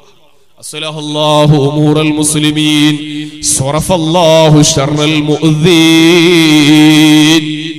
പടച്ചവനെ ജനങ്ങളെ പ്രശ്നമൊക്കെ നന്നാക്കി കൊടുക്കണം. സ്വറഫല്ലാഹു, ഒരു പള്ളിയിൽ നാളെ കയറുമ്പോ അവിടെ ഹദ്ദാദിലുണ്ട് പടച്ചവനെ. അപ്പൊ എന്താ ശറഫല്ലാഹു ശർറൽ മുഅ്ദിനീൻ എന്നാ ചൊല്ലുന്നത്. ഷറഫല്ലാഹു ശർറൽ മുഅ്ദിനീൻ അതിന്റെ അർത്ഥം എന്താ അറിയാം? അള്ളാഹുവെ പള്ളിയിലെ മൊല്ലാക്കനെ പുറത്താക്കണേ അള്ളാഹ്. ആ പള്ളിയിലെ മൊല്ലാക്ക അവിടെ നിൽക്കാനല്ലേ, എന്നും പുറത്തേക്കൊണ്ട്. സ്വറഫല്ലാഹു ശർറൽ മുഅ്ദിന, ഈ സ്വാദിനോട് നമുക്ക് വലിയ താല്പര്യം. അപ്പൊ എന്താ ഈ സ്വാദൊക്കെ അവിടെ വേണം ഷീനാക്കിയിട്ട് ഷറഫല്ലാഹു, അള്ളാഹു ശക്തിപ്പെടുത്തട്ടെ. ഷർറൽ മുഅ്ദിന, മുഅ്ദിന എന്ന ഉപദ്രവകാരികളായ NRC CA ഉൾപ്പെടെ എല്ലാ സാധനവും പെട്ടു. അപ്പൊ നമ്മളവിടെ നമ്മളെ ഒരു നൂന് ഫിറ്റ് ചെയ്തു മുഅ്ദിനീൻ, ബാങ്ക് കൊടുക്കുന്ന ആളാ. അപ്പൊ ഹദ്ദാദ് ചെല്ലുമ്പോ ഹദ്ദാദ് മാത്രം യാ ഖവിയ്യു യാ മതീൻ ഇക്ഫി ശർറൽ ളാലിമീൻ, ഏത് അക്രമികളുടെ ആക്രമണത്തെയും ഞങ്ങൾക്ക് നീ വേണ്ട രൂപത്തിൽ തിരിച്ചടിച്ചുകൊണ്ട് പരിഹരിക്കണേ അല്ലാഹ്. നമ്മുടെ പൂർവികര് കൊണ്ടുവന്ന ദിക്റുകള്, റാത്തീബുകള്, സ്വലാത്തൊക്കെ അത് മാത്രം കൊണ്ടുവന്നാ തന്നെ ഏത് വലിയ ആളുകളും നമ്മളെ മുന്നിൽ പതറിപ്പോകും. ഇപ്പൊ അത് വിശദീകരിക്കാൻ സമയമില്ല. ബ്രിട്ടീഷുകാര് 100 കൊല്ലം അവിടെ ആയുധം കൊണ്ടുവന്ന് എല്ലാം നടത്തി. ഒരു അള്ളാഹു തആല ബ്രിട്ടീഷുകാരവിടെ തന്നത് വലിയ ഗുണത്തിനാണ്. കാരണം ബ്രിട്ടീഷുകാരില്ലെങ്കിൽ ഇപ്പൊ എനിക്കൊന്നും ഇവിടെ വയതിനെത്താൻ കഴിയില്ല. കാരണം ഓല് റെയിൽവേ സ്റ്റേഷൻ അന്ന് ഇവിടെ കൊണ്ടുവന്നുകൊണ്ടല്ലേ. നമ്മളെ ഗവൺമെന്റ് ആണ് ഇപ്പോഴും അവന്റെ പാലാരിവട്ടം പാലുണ്ടാക്കി മരിക്കും. ഇപ്പോഴും റെയിൽവേ സ്റ്റേഷൻ ഫുള്ളായിട്ട് ഒന്നും ഉണ്ടാവില്ല. അവരന്നുണ്ടാക്കിയ സ്റ്റേഷനിൽ അന്നത്തെ ഓല് കാസർഗോഡ് ഒരു സ്റ്റേഷൻ ഉണ്ടാക്കി, പിന്നെ പഴയങ്ങാടി സ്റ്റേഷൻ ഉണ്ടാക്കി, പിന്നെ ഏഴിമല സ്റ്റേഷൻ, എന്തെങ്കിലും ഉണ്ടാക്കിയ നിങ്ങള് ഓൽക്ക് ഇവിടുന്ന് സാധനം കയറ്റാൻ പറ്റിയ സ്റ്റേഷനാണ്. ഇപ്പോഴും നമ്മളെ സ്റ്റേഷൻ അവിടുന്ന് മാറിയില്ല. അപ്പോൾ നമ്മൾ അവിടെ പോയി കയറുക. നമ്മളെ പോരന്റെ അടുത്ത സ്റ്റേഷൻ ഇപ്പോഴും ഗവൺമെന്റ് തുടങ്ങി തന്നിട്ടില്ല. കോഴിക്കോടൊക്കെ അവരുണ്ടാക്കിയ സ്റ്റേഷൻ അതേപോലെ ഒറ്റ പുതിയ സ്റ്റേഷൻ പോലും ഇപ്പോഴത്തെ ഗവൺമെന്റ് സ്ഥാപിച്ചില്ല. ആ ബ്രിട്ടീഷുകാര് 100 കൊല്ലം ഇവിടെ ഭരിച്ചപ്പോ അവർക്കെതിരെ നിരന്തരം സമരം ചെയ്തവര് ഇവിടുത്തെ മുസ്ലിങ്ങളാ. ഓലെ കയ്യിൽ ആയുധങ്ങളൊന്നും ഉണ്ടായില്ല. മഞ്ചേരിയിൽ നടന്ന കലാപത്തിൽ ഷഹീദായ മുസ്ലിം പോരാളികളെടുത്ത് മയ്യത്തെടുത്ത് കടത്തി നോക്കുമ്പോ ഓല പോക്കറ്റിൽ നിന്ന് എത്തിയത് ബദർ പടപ്പാട്ടായിരുന്നു. അതുകൊണ്ട് ബ്രിട്ടീഷുകാരൻ ഒന്നാമത്തെ തീരുമാനം മലബാറിലെ മാപ്പിള വീടുകൾ മുഴുവനും ബദർ പടപ്പാട്ടുള്ള വീട് മുഴുവനും സീൽ ചെയ്തു. ബദർ പടപ്പാട്ട് മുഴുവനും കണ്ടുകെട്ടി. ബദർ പടപ്പാട്ട് മുഴുവനും കണ്ടുകെട്ടി. എന്നിട്ടും നിൽക്കുന്നില്ല. കാരണം പോലെ കാണാതെ പഠിച്ചിട്ടുണ്ട്. ബദർ കണ്ട് പാടിനല്ലേ പടപ്പാട്ട് കെട്ടുക, പാടാൻ കഴിയാക്ക, കാണാതെ പാടി യുദ്ധത്തിന് വരിക. അപ്പൊ അവസാനം ബദർ പടപ്പാട് പഠിച്ച മുഴുവൻ മാപ്പിളമാരെ നാട് കടത്തി. എവിടേക്ക്? അന്തമാൻ ദ്വീപിലേക്ക്. സ്കൂൾ വിദ്യാർത്ഥികൾ ഇന്ത്യയുടെ ഭൂപടം വരക്കുമ്പോ ഇന്ത്യയുടെ ആ തമിഴ്നാടിന്റെ ഭാഗത്ത് കുറെ പുള്ളിക്കുത്ത് ഇങ്ങനെ കാണാം. അത് വരച്ചില്ലെങ്കിൽ 5 മാർക്ക് കിട്ടും സ്കൂളിൽ. അതുകൊണ്ട് ആർക്കും ഓർമ്മ ഉണ്ടാവില്ല. ആ പുള്ളിക്കുത്തുള്ള 327 ദ്വീപുകളുടെ പേര് ആൻഡമാൻ നിക്കോബാർ ഐലൻഡ്. 300 ശിലാന ദ്വീപ് സമൂഹമാണ് അവിടെ. അതിൽ 35 മാത്രമേ മനുഷ്യന്മാരുള്ളൂ. അവിടെ ദ്വീപ്, അന്തമാൻ ദ്വീപിന്റെ തലസ്ഥാനമാണ് പോർട്ട് ബ്ലെയർ. അവിടെ പോയിട്ട് നിങ്ങൾ ഫ്ലൈറ്റ് ഇറങ്ങിയിട്ട് ബസ്സിന് കാത്തുക. ബസ്സിന് കാത്ത് നിങ്ങൾ ഞെട്ടിപ്പോവും. ഫസ്റ്റ് തന്നെ ബസ് കാണുന്നത് വണ്ടൂർ എന്നുള്ള സ്ഥലത്തേക്കാ. മലപ്പുറം ജില്ലയിലെ വണ്ടൂരാ. പിന്നെ മഞ്ചേരി, അരീക്കോട്, പരപ്പനങ്ങാടി, കാലിക്കറ്റ്, അങ്ങനെ മലപ്പുറം, കോഴിക്കോട് ജില്ല എല്ലാ സ്ഥലത്തേക്കും ബസ്സുണ്ട്. അവിടെ കടലിലൂടെ ബസ്സല്ല, ആ നാട്ടിന്റെ പേരാ വണ്ടൂര്. എന്തേ കാരണം? വണ്ടൂര് നിന്ന് മാപ്പിളമാരെ കൊണ്ടുപോയിട്ട് നാട് കടത്തി. അവിടേക്ക് നാട് കടത്തിയിട്ട് ഓരെല്ലാരും അങ്ങനെ ഇറങ്ങിയിട്ട് വൈകുന്നേരം ചാടിക്കാൻ വേണ്ടി ഹോട്ടലിലെത്തിയത്. അപ്പൊ ഇജവിടെ ഞാൻ വണ്ടൂർ, ഇജവിടെ ഞാനും വണ്ടു, ഇജവിടെ ഞാനും വണ്ടു. ആ ഒരു സ്ഥലത്തിന് പേര് വണ്ടൂർ നട്ട്.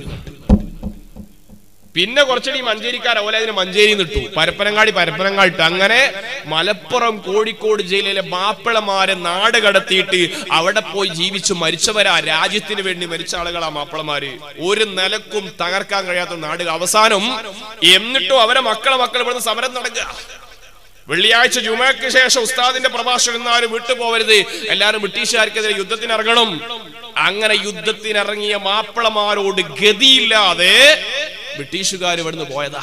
അവര് പോകുമ്പോൾ എഴുതി വെച്ച 2 കാര്യമുണ്ട്. മലബാറിലെ ജനങ്ങളോട് സമരത്തിൽ ജയിക്കണമെന്ന് 2 കാര്യം വേണം. ഒന്ന്, മലബാറിലെ ജനങ്ങളുടെ ആത്മീയമായ ബോധം നശിപ്പിക്കണം.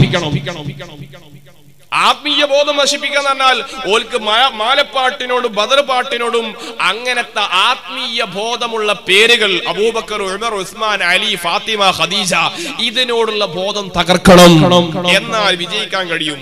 അതുപോലെ വിജയിച്ചു. ഇപ്പൊ നിങ്ങൾ ആലോചിക്കി, ഇപ്പൊ പുതിയ തലമുറ NRC വരുമ്പോ പേര് നോക്കിയാൽ അബൂബക്കർ ഉണ്ടോ ഇല്ല, ഫാത്തിമ ഉണ്ടോ ഇല്ല, അലീമുണ്ടോ ഇല്ല, അങ്ങനത്തെ അഭിനന്ദ ഒക്കെ കുറെ സി എന്നുള്ള പേരുകളാ. ഒരു ചെറുപ്പക്കാരൻ വിളിച്ചു, ഉസ്താദ് എന്റെ പെങ്ങള് 3 കുട്ടികളെ പ്രസവിച്ചു, പേരെന്താ? ഞാൻ നല്ല പേര് ബദരീങ്ങളെ പേര് പറഞ്ഞു കൊടുത്തു. അന്ന് പോകാൻ പറയാ, ഞാൻ അലിഫ്ലാം മീം ഇട്ടിട്ട് പറഞ്ഞു. ഒന്നിന് അലിഫ്, മറ്റേന് ലാമ്, മറ്റേന് മീമ്. അപ്പൊ എന്താ അത് ഖുർആനിലുള്ളതല്ലേ? ഞാൻ പറഞ്ഞു ഖുർആനിൽ വേറെ ഒരു ശൈത്താനുണ്ട് ഖുർആൻ, അത് ഇട്ടൂടെന്ന് പറഞ്ഞു ചോദിച്ചാൽ മതി. അപ്പൊ കുട്ടികളെ പേര് പഴയ കാലത്ത് അബൂബക്കറും ഉമറും ഉസ്മാനൊക്കെ വേണമെന്നുള്ളത് ഒരു ആത്മീയ ബോധമായിരുന്നു. അത് ഇന്നത്തെ പുതിയ തലമുറക്ക് പേരിനോട് താല്പര്യമില്ല. ഒരു പേര് പെൺകുട്ടിയാ, എന്താ ഉസ്താദേ പേര്? നല്ല പേര് അല്ല, എല്ലാവർക്കും ഒരു ഇഷ്ടമുള്ള പേര്. എല്ലാവർക്കും ഇഷ്ടമുള്ള പേരാ കുട്ടിക്കിടാ. നാളെ കുട്ടി വലുതായാൽ എല്ലാവരും പാടെ കുട്ടിയെ തട്ടിക്കൊണ്ടുപോകും. പിന്നെ അവിടെ ആലോചിച്ചിട്ട് കാര്യം ഉണ്ടാവില്ല. അള്ളാഹ്ക്ക് ഇഷ്ടമുള്ള പേരിട്ടാ കുട്ടി അള്ളാന്റെ ആളാവും. ആത്മീയമായ ബോധം ബ്രിട്ടീഷുകാർ നശിപ്പിക്കണമെന്ന് കരുതി അത് നശിച്ചു. രണ്ടാമത്, ഹിച്ച്കോക്കിനെ പോലത്തെ ബ്രിട്ടീഷ് ചരിത്രകാരന്മാർ എഴുതി വെച്ചതാ, മലബാറിലെ ജനങ്ങൾ ഏത് സമരത്തിന് വരുമ്പോഴും മമ്പുറം സെയ്ദ് അലവി കോയ തങ്ങളുള്ള മമ്പുറം തങ്ങൾ പാപ്പനോൽ വിളിച്ച പേരാ സെയ്ദ് അലവി കോയ എന്ന പേര്. അത് നമ്മൾ സെയ്ദ് അലവി എന്ന് പറയുമ്പോൾ സെയ്ദ് അലവി എന്ന് പറഞ്ഞു. ആ സെയ്ദ് അലവി കോയ തങ്ങളുടെ മക്ബറയിൽ പോയിട്ട് സമ്മതം വാങ്ങിയിട്ട് ആ സമരത്തിന് വരുന്നത്. അതുകൊണ്ട് മമ്പുറം മക്കാമിൽ സെയ്ദ് അലവി കോയ തങ്ങളുടെ ശരീരം എടുത്ത് അറബിക്കടലിൽ ഒഴുക്കിയാലല്ലാതെ മലബാറിലെ ജനങ്ങളോട് ജയിക്കാൻ സാധ്യമല്ല. ഈ 2 ആത്മീയതയും തകർക്കാൻ വ്യത്യസ്ത രൂപത്തിൽ ഇപ്പോഴും അവർ ശ്രമം നടത്തുക. അതുകൊണ്ട് മഹാന്മാരോടുള്ള ബന്ധം, ഔലിയാഇന്റെ കാവൽ, അതാണ് ഏറ്റവും വലിയ കാവൽ. അതാണ് സുൽത്താനുൽ ഹിന്ദ് ഖാജ മുഈനുദ്ദീൻ ചിശ്തി അജ്മീരി ഇന്ത്യയുടെ സുൽത്താനായിട്ട് വാഴുകയാണ്. അതുകൊണ്ട് മുഅ്മിനീങ്ങളെ, മഹാന്മാരോടുള്ള ബന്ധം ആ ഉറൂസ് നടക്കുമ്പോൾ മാത്രം ഒരു ബന്ധം ഉണ്ടായാൽ പോരാ. അവർക്കൊരു ഫാത്തിഹ എപ്പോഴും ഓതുവിൽ അവരെ ദുആയും ബർക്കത്തുമെത്തുമേ. ഒരു ഫാത്തിഹ സൂറത്ത് ഓതിയാൽ, അതുപോലെ നമ്മുടെ പരിസരത്തുള്ള മഹാനവറുകളുടെ പേരിൽ എല്ലാ ദിവസവും ഒരു ഫാത്തിഹ ഓതിയിട്ട് ഹദിയ ചെയ്തോ, അവര് നിങ്ങളെ എന്ത് പ്രയാസം വരുമ്പോഴും നിങ്ങളെ കൂടെ നിൽക്കുന്നതാണ്. അതുകൊണ്ട് അങ്ങനത്തെ ആത്മീയമായ ബോധം നിലനിർത്താൻ പുതിയ കാലത്തെ ചെറുപ്പക്കാര് അതിന് തയ്യാറായി കഴിഞ്ഞാൽ, ശത്രു എത്ര വലിയവനാണെങ്കിലും അല്ലാഹ് നിമിഷ നേരങ്ങളെ കൊണ്ട് ശത്രുവിന്റെ മനസ്സ് മാറ്റിക്കൊടുക്കും. അല്ലാഹുവേ, ഞങ്ങളെ നാട്ടിലെല്ലാം സമാധാനവും ഐക്യവും ഹിഫ്ളും നൽകണം റഹ്മാനേ. മഹാന്മാർ ആണ്ടിന്റെ മാസ ഷാഹുൽ ഹമീദ് മീറാൻ നാഗൂരി ഖദ്ദസല്ലാഹു സിർറഹുൽ അസീസ്, ബഹുമാനപ്പെട്ട ബഹ്റുൽ ഉലൂം മോക്കെ ഉസ്താദ് തുടങ്ങി ഒരുപാട് മഹത്തുക്കൾ വഫാത്തായ മാസം അല്ലാഹു എല്ലാ ദർജ ഏറ്റി കൊടുക്കുമാറാവട്ടെ. അൽ ഫാത്തിഹ. അഊദു ബില്ലാഹി മിനശ് ശൈത്വാനിർ റജീം. ബിസ്മില്ലാഹിർ റഹ്മാനിർ റഹീം. അൽഹംദുലില്ലാഹി റബ്ബിൽ ആലമീൻ റഹ്മാനിർ റഹീം മാലികി യൗമിദ്ദീൻ. إياك نعبد وإياك نستعين. اهدنا الصراط المستقيم صراط الذين أنعمت عليهم غير المغضوب عليهم ولا الضالين آمين. أستغفر الله العظيم أستغفر الله العظيم أستغفر الله العظيم أستغفر الله العظيم. فاعلم أنه لا إله إلا الله لا إله إلا الله لا إله إلا الله لا إله إلا الله لا إله إلا الله لا إله إلا الله. أنت تطلع بيننا في الكواكب كالبدور وأشرف منه يا سيدي خير النبي. أنت أم أم أبوه ما رأينا فيهما مثل حسنك قط يا سيدي خير النبي أنت منجينا غدا من شفاعتك الصفا من لنا مثلك يا سيدي خير النبي الصلاة على النبي والسلام على الرسول الشفيع الأبطهي والحبيب العربي ارتكبت على الخطا غير حسر وعدد لك أشكو فيه يا سيدي خير النبي إننا نرجو إلى كأس حوضك للعطش يوم نشر كتابي يا سيدي خير النبي الشفاعة هب لنا في القيامة مشفقا واهلنا الله يا سيدي خير النبي الصلاة على النبي كل وقت دائما لاح نجم في السماء سيدي خير النبي الصلاة على النبي والسلام على الرسول الشفيع الأبطهي والحبيب العربي الحمد لله رب العالمين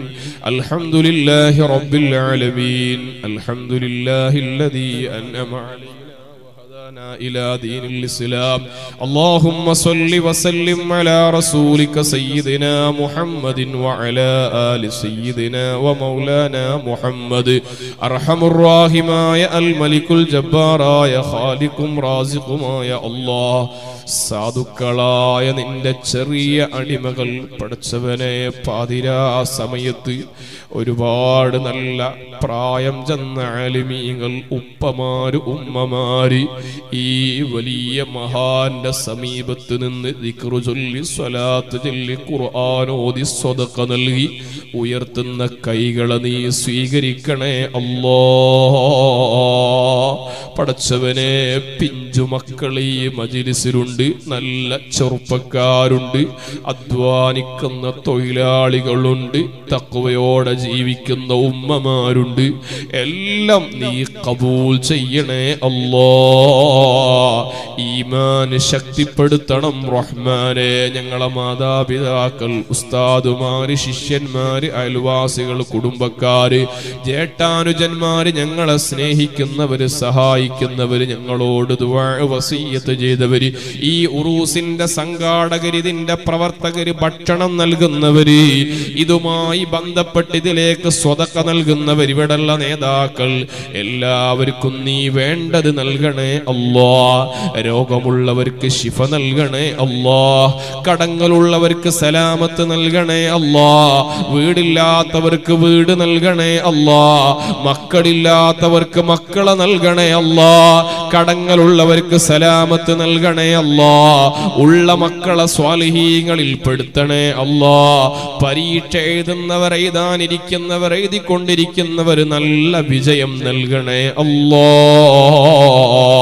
വിവാഹപ്രായമെത്തിയവർക്ക് ഇണകളെ കൊടുക്കണേ അല്ലാഹ് പടച്ചവനെ ഞങ്ങളെ മാതാപിതാക്കൾ സാധുക്കളാണ് പാപങ്ങളാണ് നീ മഗ്ഫിറത്തും മർഹമത്തും ആഫിയത്തും ഹിമ്മത്തും നൽകണേ അല്ലാഹ് ഞങ്ങളെ ഉപ്പ ഉമ്മമാര് വല്ലിപ്പ വല്ലിമ്മമാര് പലരും മരിച്ചുപോയവരുണ്ട് അവരൊക്കെ ഖബർ സ്വർഗമാക്കണേ അല്ലാഹ് അവരെ ഖബറിൽ നിന്ന് ഞങ്ങളെ മജ്ലിസ് കൊണ്ട് സന്തോഷത്തിന് വക നൽകണേ അല്ലാഹ് പടച്ചവനെ ഞങ്ങൾ ഉസ്താദുമാര് പലരും മരിച്ചു ഖബറിലാണ് സ്വർഗം നൽകണേ അല്ലാഹ് വന്യരായ വീരാകുട്ടി ഉസ്താദ് വാളക്കുളം ഉസ്താദ് കഴിഞ്ഞ ആഴ്ച മരിച്ചുപോയി ഖബർ സ്വർഗമാക്കണേ അല്ലാഹ് അതുപോലെ ഞങ്ങളെ മുഴുവൻ ഉസ്താദുമാരും മരിച്ചവരെ ഖബർ സ്വർഗമാക്കണേ അല്ലാഹ് ജീവിച്ചിരിക്കുന്ന ഇരിക്കുന്ന സർവ്വ ആലിമീങ്ങൾ, സുന്നത്ത് ജമാഅത്ത് ഖൽബിലുള്ള മുഴുവൻ ആലിമീങ്ങൾ, സാദാത്തുക്കൾ ആഫിയത്ത് നൽകണേ അല്ലാഹ്. പടച്ചവനെ, ഞങ്ങളൊക്കെ പഠിക്കുന്ന കാലം ഭക്ഷണം തന്ന്, വെള്ളം തന്ന്, വസ്ത്രം നൽകി ഞങ്ങളോട് വലിയ സ്നേഹം കാണിച്ച നല്ല ഉമ്മമാരുപ്പമാരുണ്ട്. ഈ നാട്ടിലും ഉസ്താദുമാരോട് ഇൽമിനോട് വലിയ ആദരവ് കാണിക്കുന്ന ഉസ്താദുമാർക്ക്, ആലിമീങ്ങൾക്ക്, മുതഅല്ലിമീങ്ങൾക്ക് ഭക്ഷണം കൊടുക്കുന്ന ഉമ്മ ഉപ്പമാര് എല്ലാവർക്കും നീ വേണ്ടത് നൽകണേ അല്ലാഹ്. ജീവിക്കുന്ന കാലം ഇസ്സത്തോടെ ജീവിക്കാനും മരണം ഖൈറാകുന്ന സമയം ഈമാനോടെ മരിക്കുന്ന മുഅ്മിനീങ്ങളിൽ പെടുത്തണേ അല്ലാഹ്. ഈ മജ്ലിസിൽ പങ്കെടുക്കുന്നവര്, വിദൂരത്ത് കേട്ടവര്, ഇതിന്റെ പരിസരത്ത് കച്ചവടം നടത്തുന്നവര്, ഇതുമായി സഹകരിക്കുന്നവര്, സിയാറത്തിന് വരുന്നവര്, ആരൊക്കെയുണ്ടോ ഒരാളെയും ഖായിബാക്കല്ല അല്ലാഹ്. എല്ലാവർക്കും എന്തെങ്കിലും ഖൈറ് കൊണ്ട് അനുഗ്രഹിക്കണേ അല്ലാഹ്. ഈ മഹാനവറുകളെ പൊരുത്തം ഞങ്ങളെ ജീവിതത്തിലുടനീളം നൽകണേ അല്ലാഹ്. റബ്ബനാ ആതിനാ ഫിദ്ദുനിയാ ഹസനതൻ വഫിൽ ആഖിറതി ഹസനതൻ വഖിനാ അദാബൻ النار آمين برحمتك يا أرحم الراحمين. എല്ലാവരും എഴുന്നേറ്റ് മുന്നോട്ട് വരാ ഇൻഷാ അല്ലാഹ്. നാളെ സിദ്ദീഖ് മഹ്മൂദി വിളയിൽ അല്ലേ, ലത്തീഫ് സക്കാവി കാന്തപുരം. ഞാനെന്ന് നാളെ വേദന്റെ സ്ഥലത്ത് മുമ്പരുന്ന് വേദവൻ എടുക്കുക, പാലക്കാട് പട്ടാമ്പിയിൽ. നാളെ മുമ്പ് നല്ല വേദ പറയും. അള്ളാഹു നമ്മുടെ മുഴുവൻ ആലിമീങ്ങൾക്കും ആഫിയത്തുള്ള ദീർഘായുസ്സ് നൽകുമാറാവട്ടെ. നിങ്ങളൊക്കെ ദുആ ചെയ്യണം. എല്ലാവരും നല്ല സ്വതക്ക ഈ മജ്ലിസിന്റെ ബർക്കത്ത് കൊണ്ടിട്ട് അള്ളാഹു ഖബൂൽ ചെയ്യുമാറാവട്ടെ. സല്ലല്ലാഹു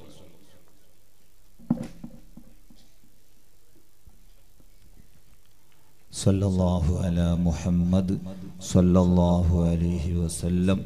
സല്ലല്ലാഹു അലാ മുഹമ്മദ് സല്ലല്ലാഹു അലൈഹി വസല്ലം. സല്ലല്ലാഹു അലാ മുഹമ്മദ് സല്ലല്ലാഹു അലൈഹി വസല്ലം. സല്ലല്ലാഹു അലാ മുഹമ്മദ് സല്ലല്ലാഹു അലൈഹി വസല്ലം.